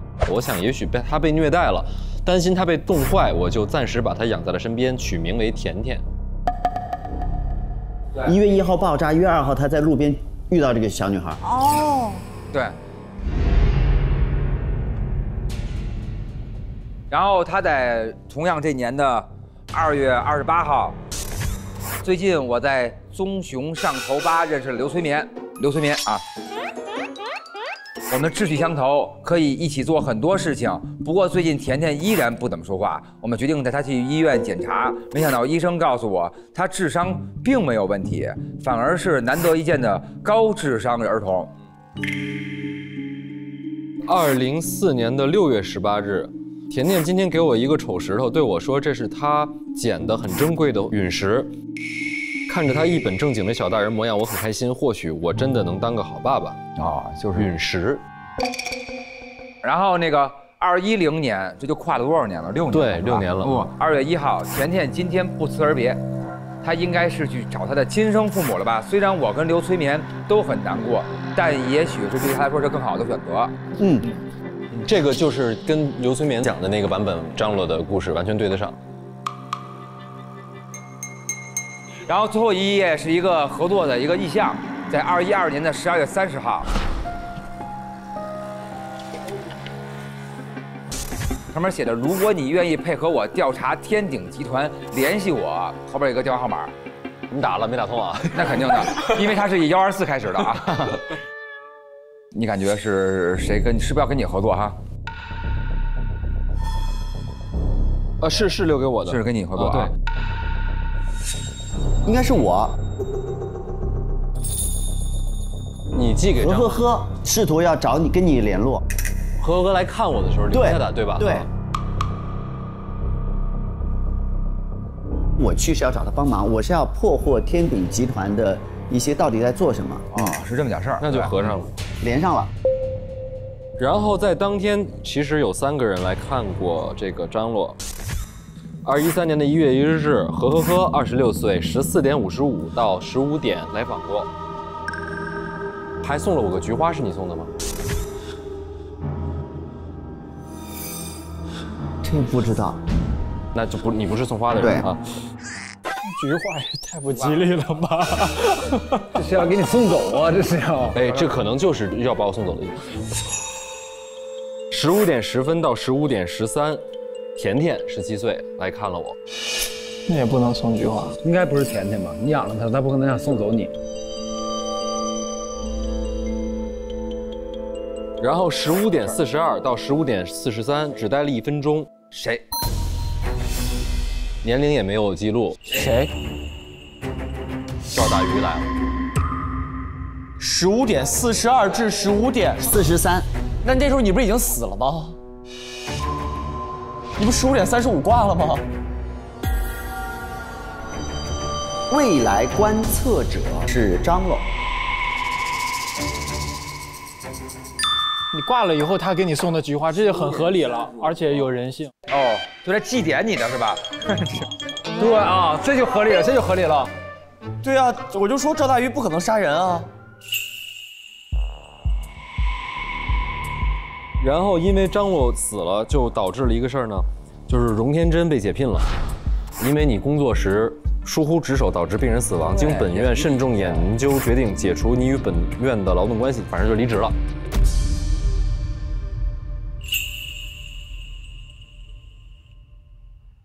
其实我从小是生活在黑暗里面的嘛，然后我以为就是我帮助贾莎莎去完成了这个事情以后，我会幸福，但是结果呢，我也并没有得到自己想要的那个感觉。直到后来，我收到了很多当年一起在落日公馆发生事件的小伙伴的信，我以为会来骂我，但是其实我发现我收到的信都是一些温暖的问候，我就觉得哎呀，我原来要让我自己自由，结果我让更多的人陷入到黑暗里面了。那其实我就陷入了一个自责的一个状况。医学院毕业之后呢，我就到了西辉的这个医院去当了一个护士。2013年的1月1号那天，我按照医生的医嘱给张罗注射了那个药物。因为头一天晚上我是相当于熬夜值班，我很困，然后我们就迷迷糊糊的就睡着了。我醒过来呢，那个时候大概是15点35分，我就赶紧到张罗的那个病床上去看，因为在我的那个时间里面，那个时候他还在注射的，但是结果我一去看就看到他一只手是这样子，一只手是捂着心脏，再一看他死了。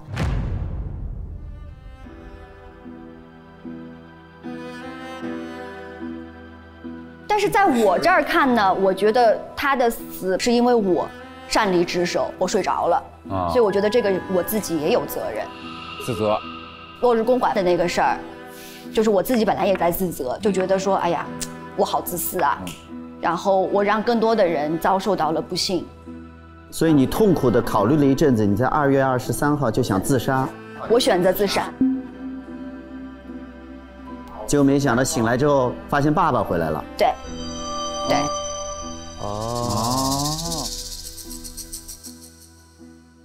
那我问一下，这个都是自己登记的是吧？就是当时你在这个时间线没在房间。对，这我应该是不知道的。就是每个人过来自个儿登的。对，你必须是自己登记之后，你才能进入病房。咱们再来梳理一下这死因，嘴唇首先是紫的，就符合刚才说那个心脏病猝死。手打点滴的这个地方呢，就打出血了，然后手是肿的。就是输液的过程不太正常，点滴多了。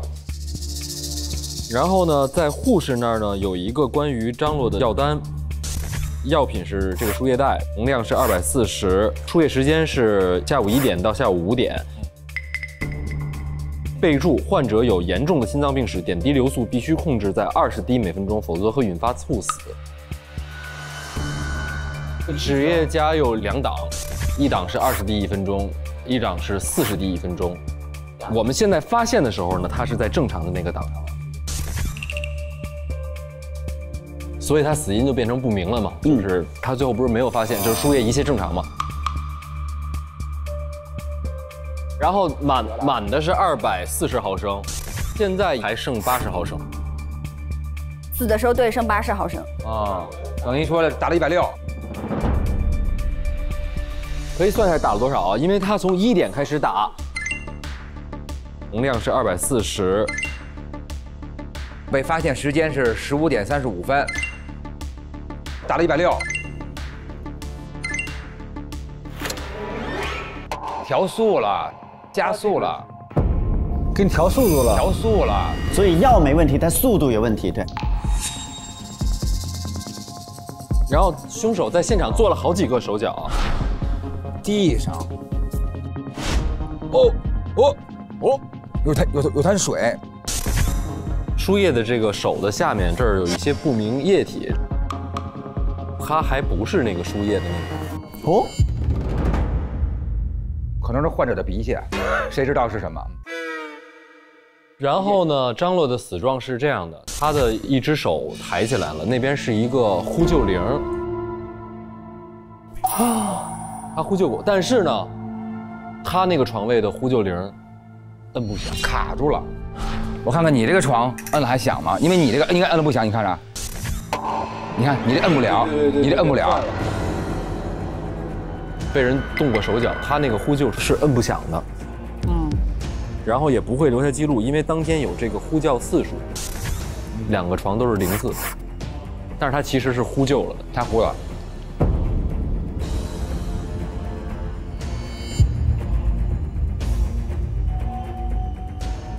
请问陈有没有可能杀张罗？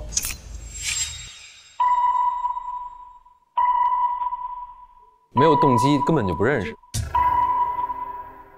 那就是这3个人的其中1个人把他给弄了呗？那肯定是，必然得是啊。那是谁呢？呵，不可能，我是去求他帮忙的。我觉得赵大鱼来就很像是来祭奠你的，就是你不是还说留了一束菊花吗？因为赵大鱼来的时间点他已经死了。那你是被甜甜弄死的啊？那就是甜甜了。可甜甜为什么那么恨你呢？甜甜不能。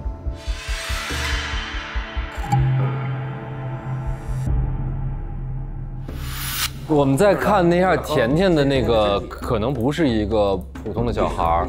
对，因为他在那个爆炸案里边，一个小孩离开自己的监护人，主动从外边存活下来，其实他很像是一个被人意念所控制的，对不对？就是他那个控制他身体了。对，因为2013年已经有芯片了，他不是一个普通的被大人带去吃饭的小孩，他很有可能是被操控的一个真正的杀手。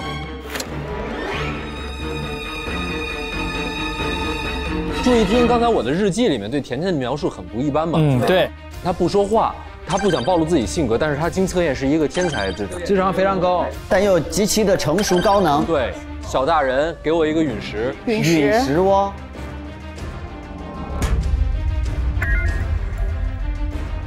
餐厅的案子，不见得是暴躁去开的煤气，有可能是甜甜开的，而且甜甜还能够从这个通气口，因为小孩够小，他可以爬出去。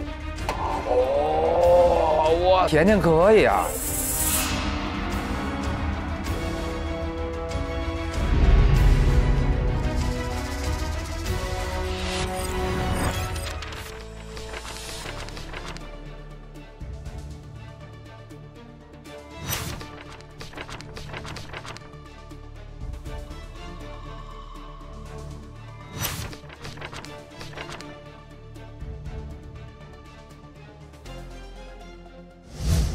我刚刚有一个怀疑的点，就是在于甜甜为什么突然消失，并且再出现的时候说了甜甜的父母过来，我一直在强调这种捅穿你的肾脏这个事情，在我看来这个手法很诡异。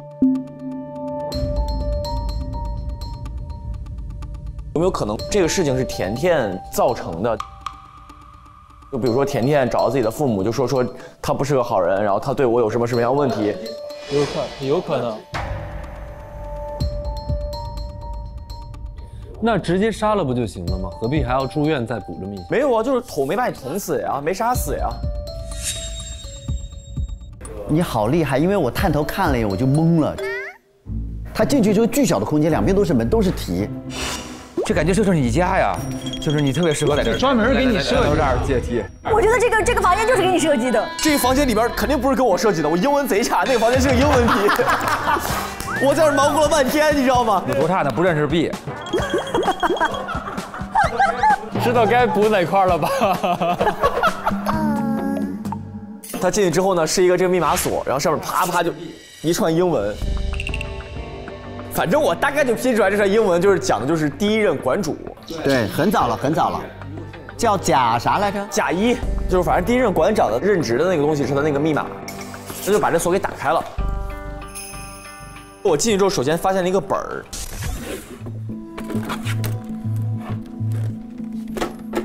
然后那个本儿打开第一页，是一段话，我给大家念一下。英文吗？叫中文，英文我肯定不会念了啊。叫飞碟。飞碟？真的假的？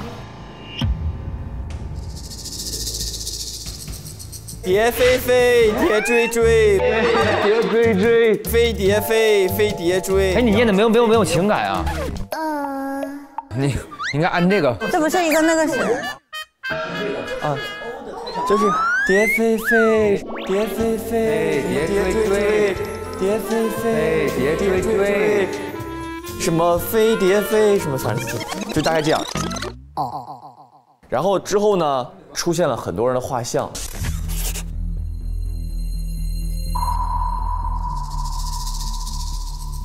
首先第一张，这应该是河。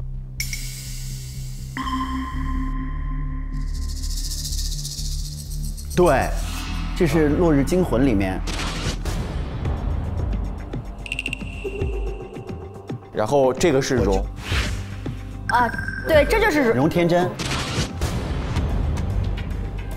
魏新闻，这是大专家张摇滚。小普。拜拜拜拜拜拜，保重。我会来看你的，但是我会等待你们的到来。拜拜，记得极昼的时候来看我。哦，馆长在想我们，他画的。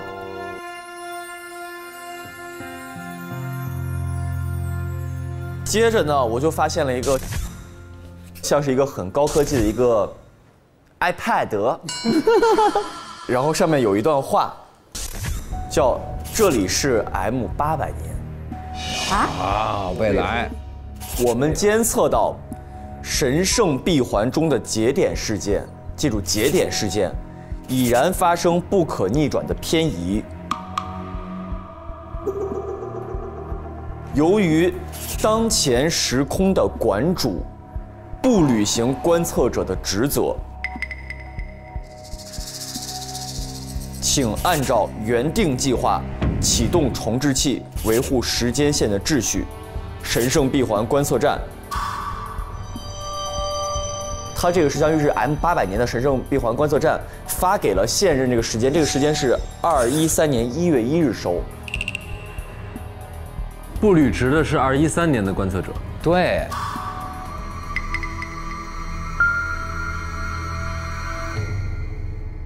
后面是一个叫时空重置器，该仪器可清除时间一切偏离该仪器可消除当前时间线内的一切偏离事件，回到基准的时间线。基准。重置启动后，普通人将不会察觉时间线的变动，但是原时间线内所有存活状态的实航者将携带记忆进入重置后的时间线，使用时间是 M2013年2月23日。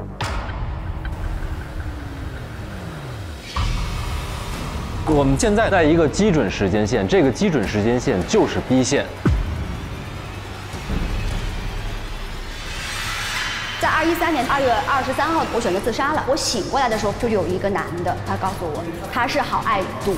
我就在回忆中慢慢的睡去了，再醒来，身体一切无恙。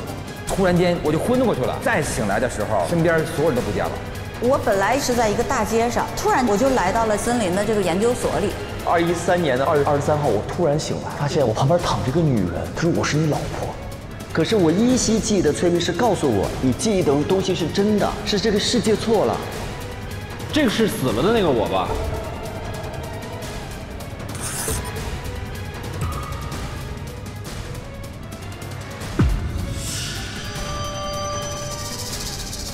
所以说我们所有人都是拾行者。我们是具有罕见拾行基因的时空航行者。我们是拾行者。我们是拾行者。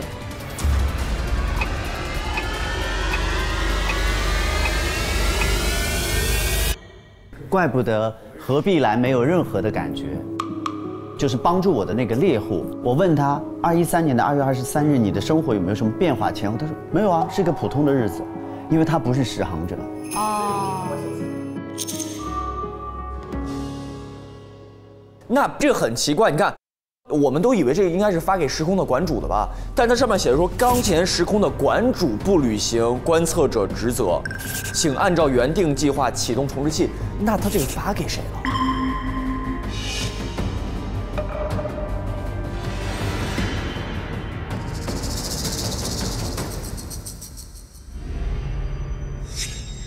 哦，所以我现在能懂了。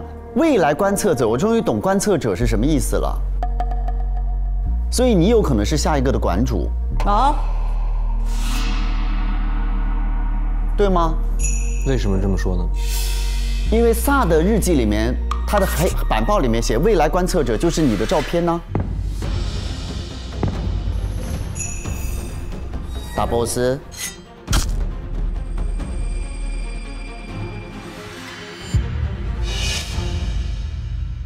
我是现任馆主，你就是馆主，长，馆主就是他。对了，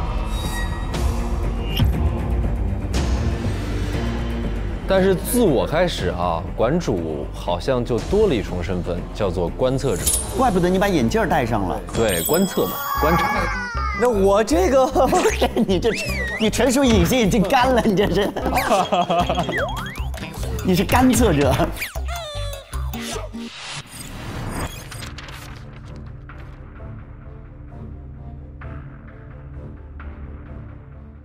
因为馆主的能力是可以穿到跟自己签订契约的人身上，也可以穿到过去的自己身上。等于我现在用的身体是这个时间线的张罗，但我的意识是观测者来到这个身体的嘛。就是在无数个循环之前，就是在我成为观测者的这个时间循环的起点，1月26号这天我来找史，而馆里边空无一人，也就是说当时馆长处于空缺状态。捡漏。我一进来，管家就来找我说：“你成为了馆主。”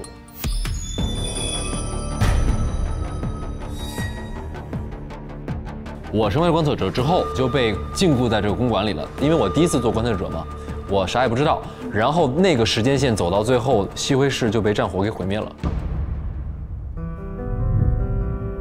就是在我任期的200年之内，这个城市就被夷平了。可能是因为我的不作为，导致种种的蝴蝶效应。未来的观测者告诉我，有别的拾行者或者是什么人在里面改变了某个节点、某个节点。总之，在我的第一个循环里面，世界末日了。我第一个循环结束之后，未来的观测者找到了我，告诉我，观测者该做什么，就是回到循环的起点，修正在你观测期间的所有重大历史节点。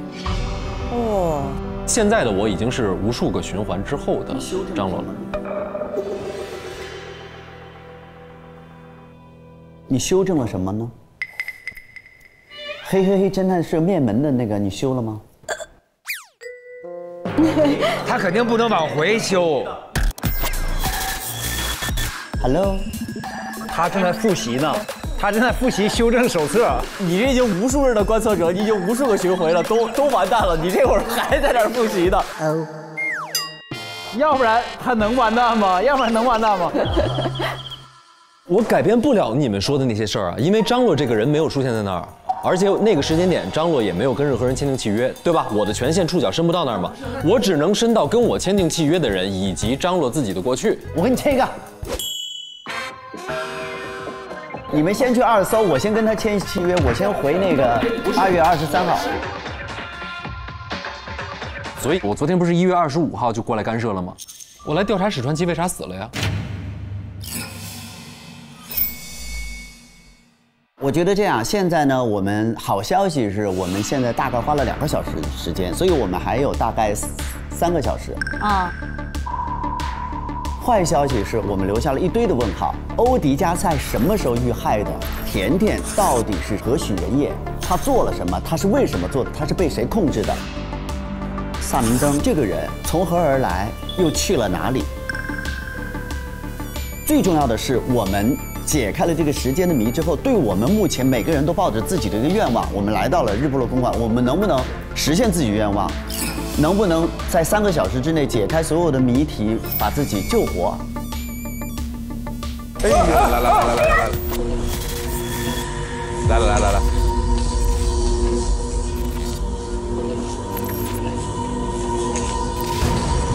我是这个观测站的 AI 助手，也就是你们所理解的管家。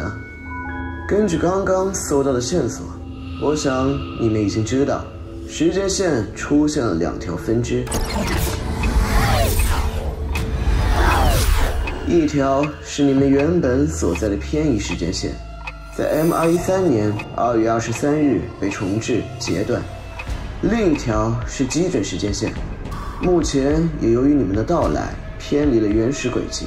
你们之中有些人是为了回到原本的时间线而来，但也有人想要留在这一条基准时间线。系统原本只会按照基准时间线运行，但有人为你们在系统中留下了后门，给了你们选择时间线的机会。规则是这样的：收集到更多信息碎片的一方，就可以决定时间轨迹的走向。接下来，我会开放更多的时空痕迹。解开时空裂缝中的谜题，也能够获取碎片。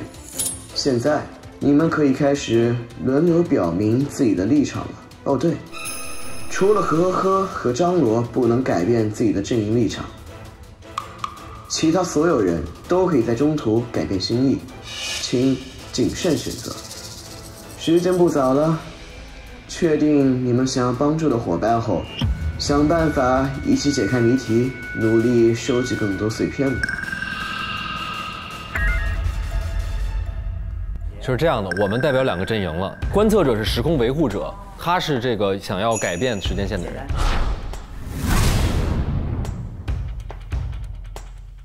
也就是说，我们接下来我们会要结盟，会要找更多的碎片。你可以最后再表态说，我其实想要怎么样。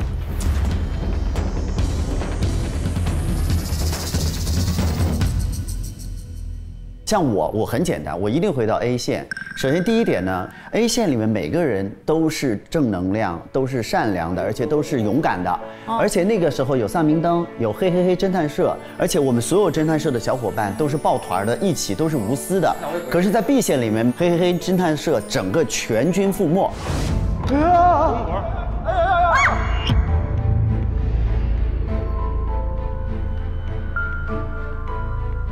所以对我来讲，我没有选择，我就是一定要回去。我包括我这次回来，我也想通过找到欧迪加，找到这个意识旅行的方式，我要回去。我再阐述一下观测者的，或者说我们这个阵营是一种什么样态度看待时间线。就是 B 线或许不够完美，但它的确是这个世界的基准，就是有好的一面，也有悲剧发生。这个世界原本的时间线没被干涉，就是这样的。那么有天鼎集团这样一个邪恶的集团存在，但它也提供了秩序，不会导致混乱的战争。然后有很多的扰乱者试图改变这个时间线，他们想回到所谓理想主义的 A 线什么的，但是这些扰乱会不断的造成蝴蝶效应。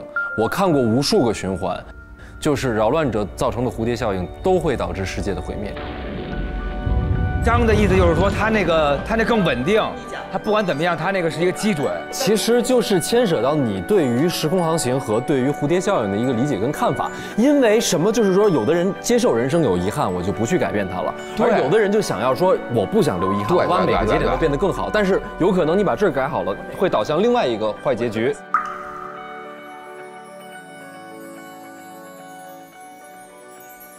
我跟你讲 ，A 版本，我个人理解 A 版本代表感性和浪漫对 ，B 版本代表理性和秩序，一个秩序，你更相信哪个？他们说一直希望咱们发言，但是他们一直在发言，一直没有听咱们说过任何话，是不是？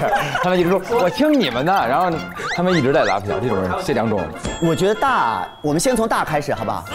哎，你好啊，你好，你什么你好？您想回去还是？我想问一下，我哪个时间线里花的冤枉钱少啊？冤枉钱？因为我有一个时间线里花了500万买了一个什么破玩意儿？你就是现在这个时间线花的，回去吧，你跟我走吧。哦，哪个世界有小强啊？我不知道哪个世界。哪个世界？你问我。哪个世界里有小强啊？我在有小强那个世界，我就是小强。你是小强啊？啊哦。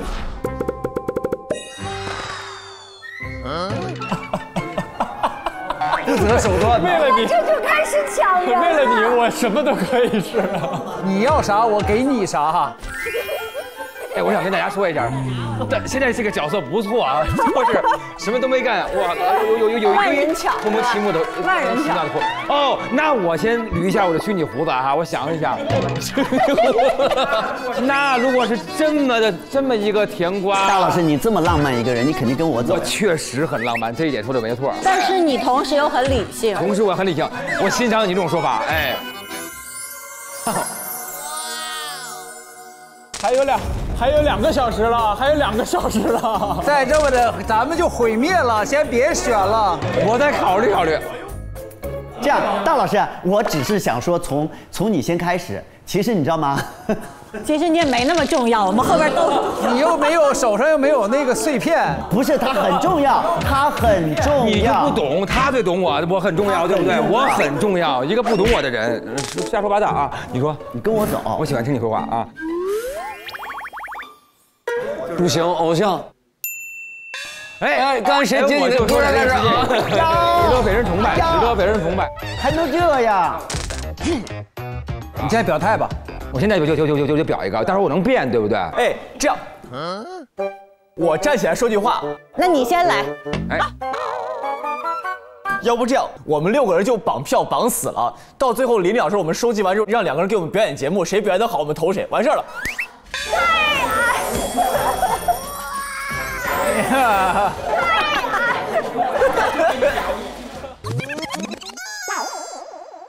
他们现在就是表个态嘛，对吧？你表个态吧，快。对，一块表嘛，也可以。如果按照基准时间线往下走，我们就是不改变。我们要这个啊，也可以。对啊，我们是守护者。对，守护。我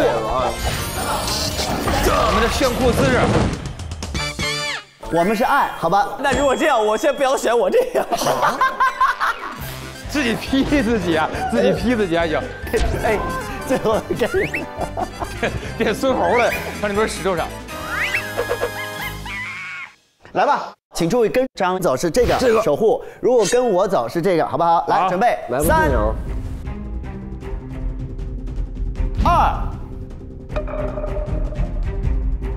1。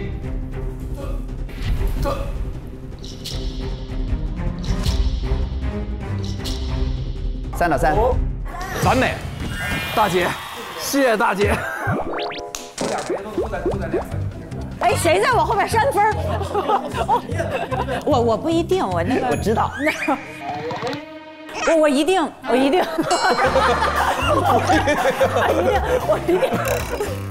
下次一定。我一定不一定。我一定不一定。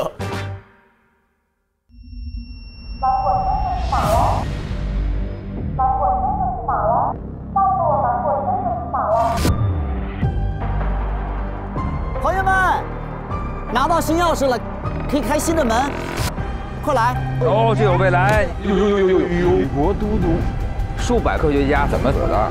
谁是杀害欧迪加的凶手？有人要杀掉夏明灯。那我们能保护萨他吗？一定要回到 A 世界去。但我回到 A， 可能我就根本没在了。他们想改变时间线的举动，造成了灾害、伤亡和不幸福，可能会一错再错下去，世界毁灭。我锁死了这颗星球的历史，进入到神圣闭环时代啊，可以改变未来啊！为什么总是要改变历史呢？崇尚追随加入才是可能。不可能，我想要自由、勇气、真相。萨做了一个赌约，找到黑的秘密，就给自己一个机会去改变，选择有可能性的未来。但是萨萨也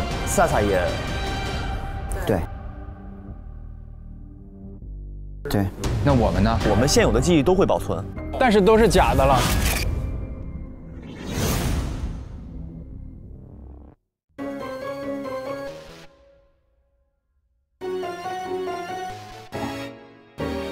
本节目由安慕希独家冠名播出，真心真意安慕希长白山蓝莓酸奶最珍惜。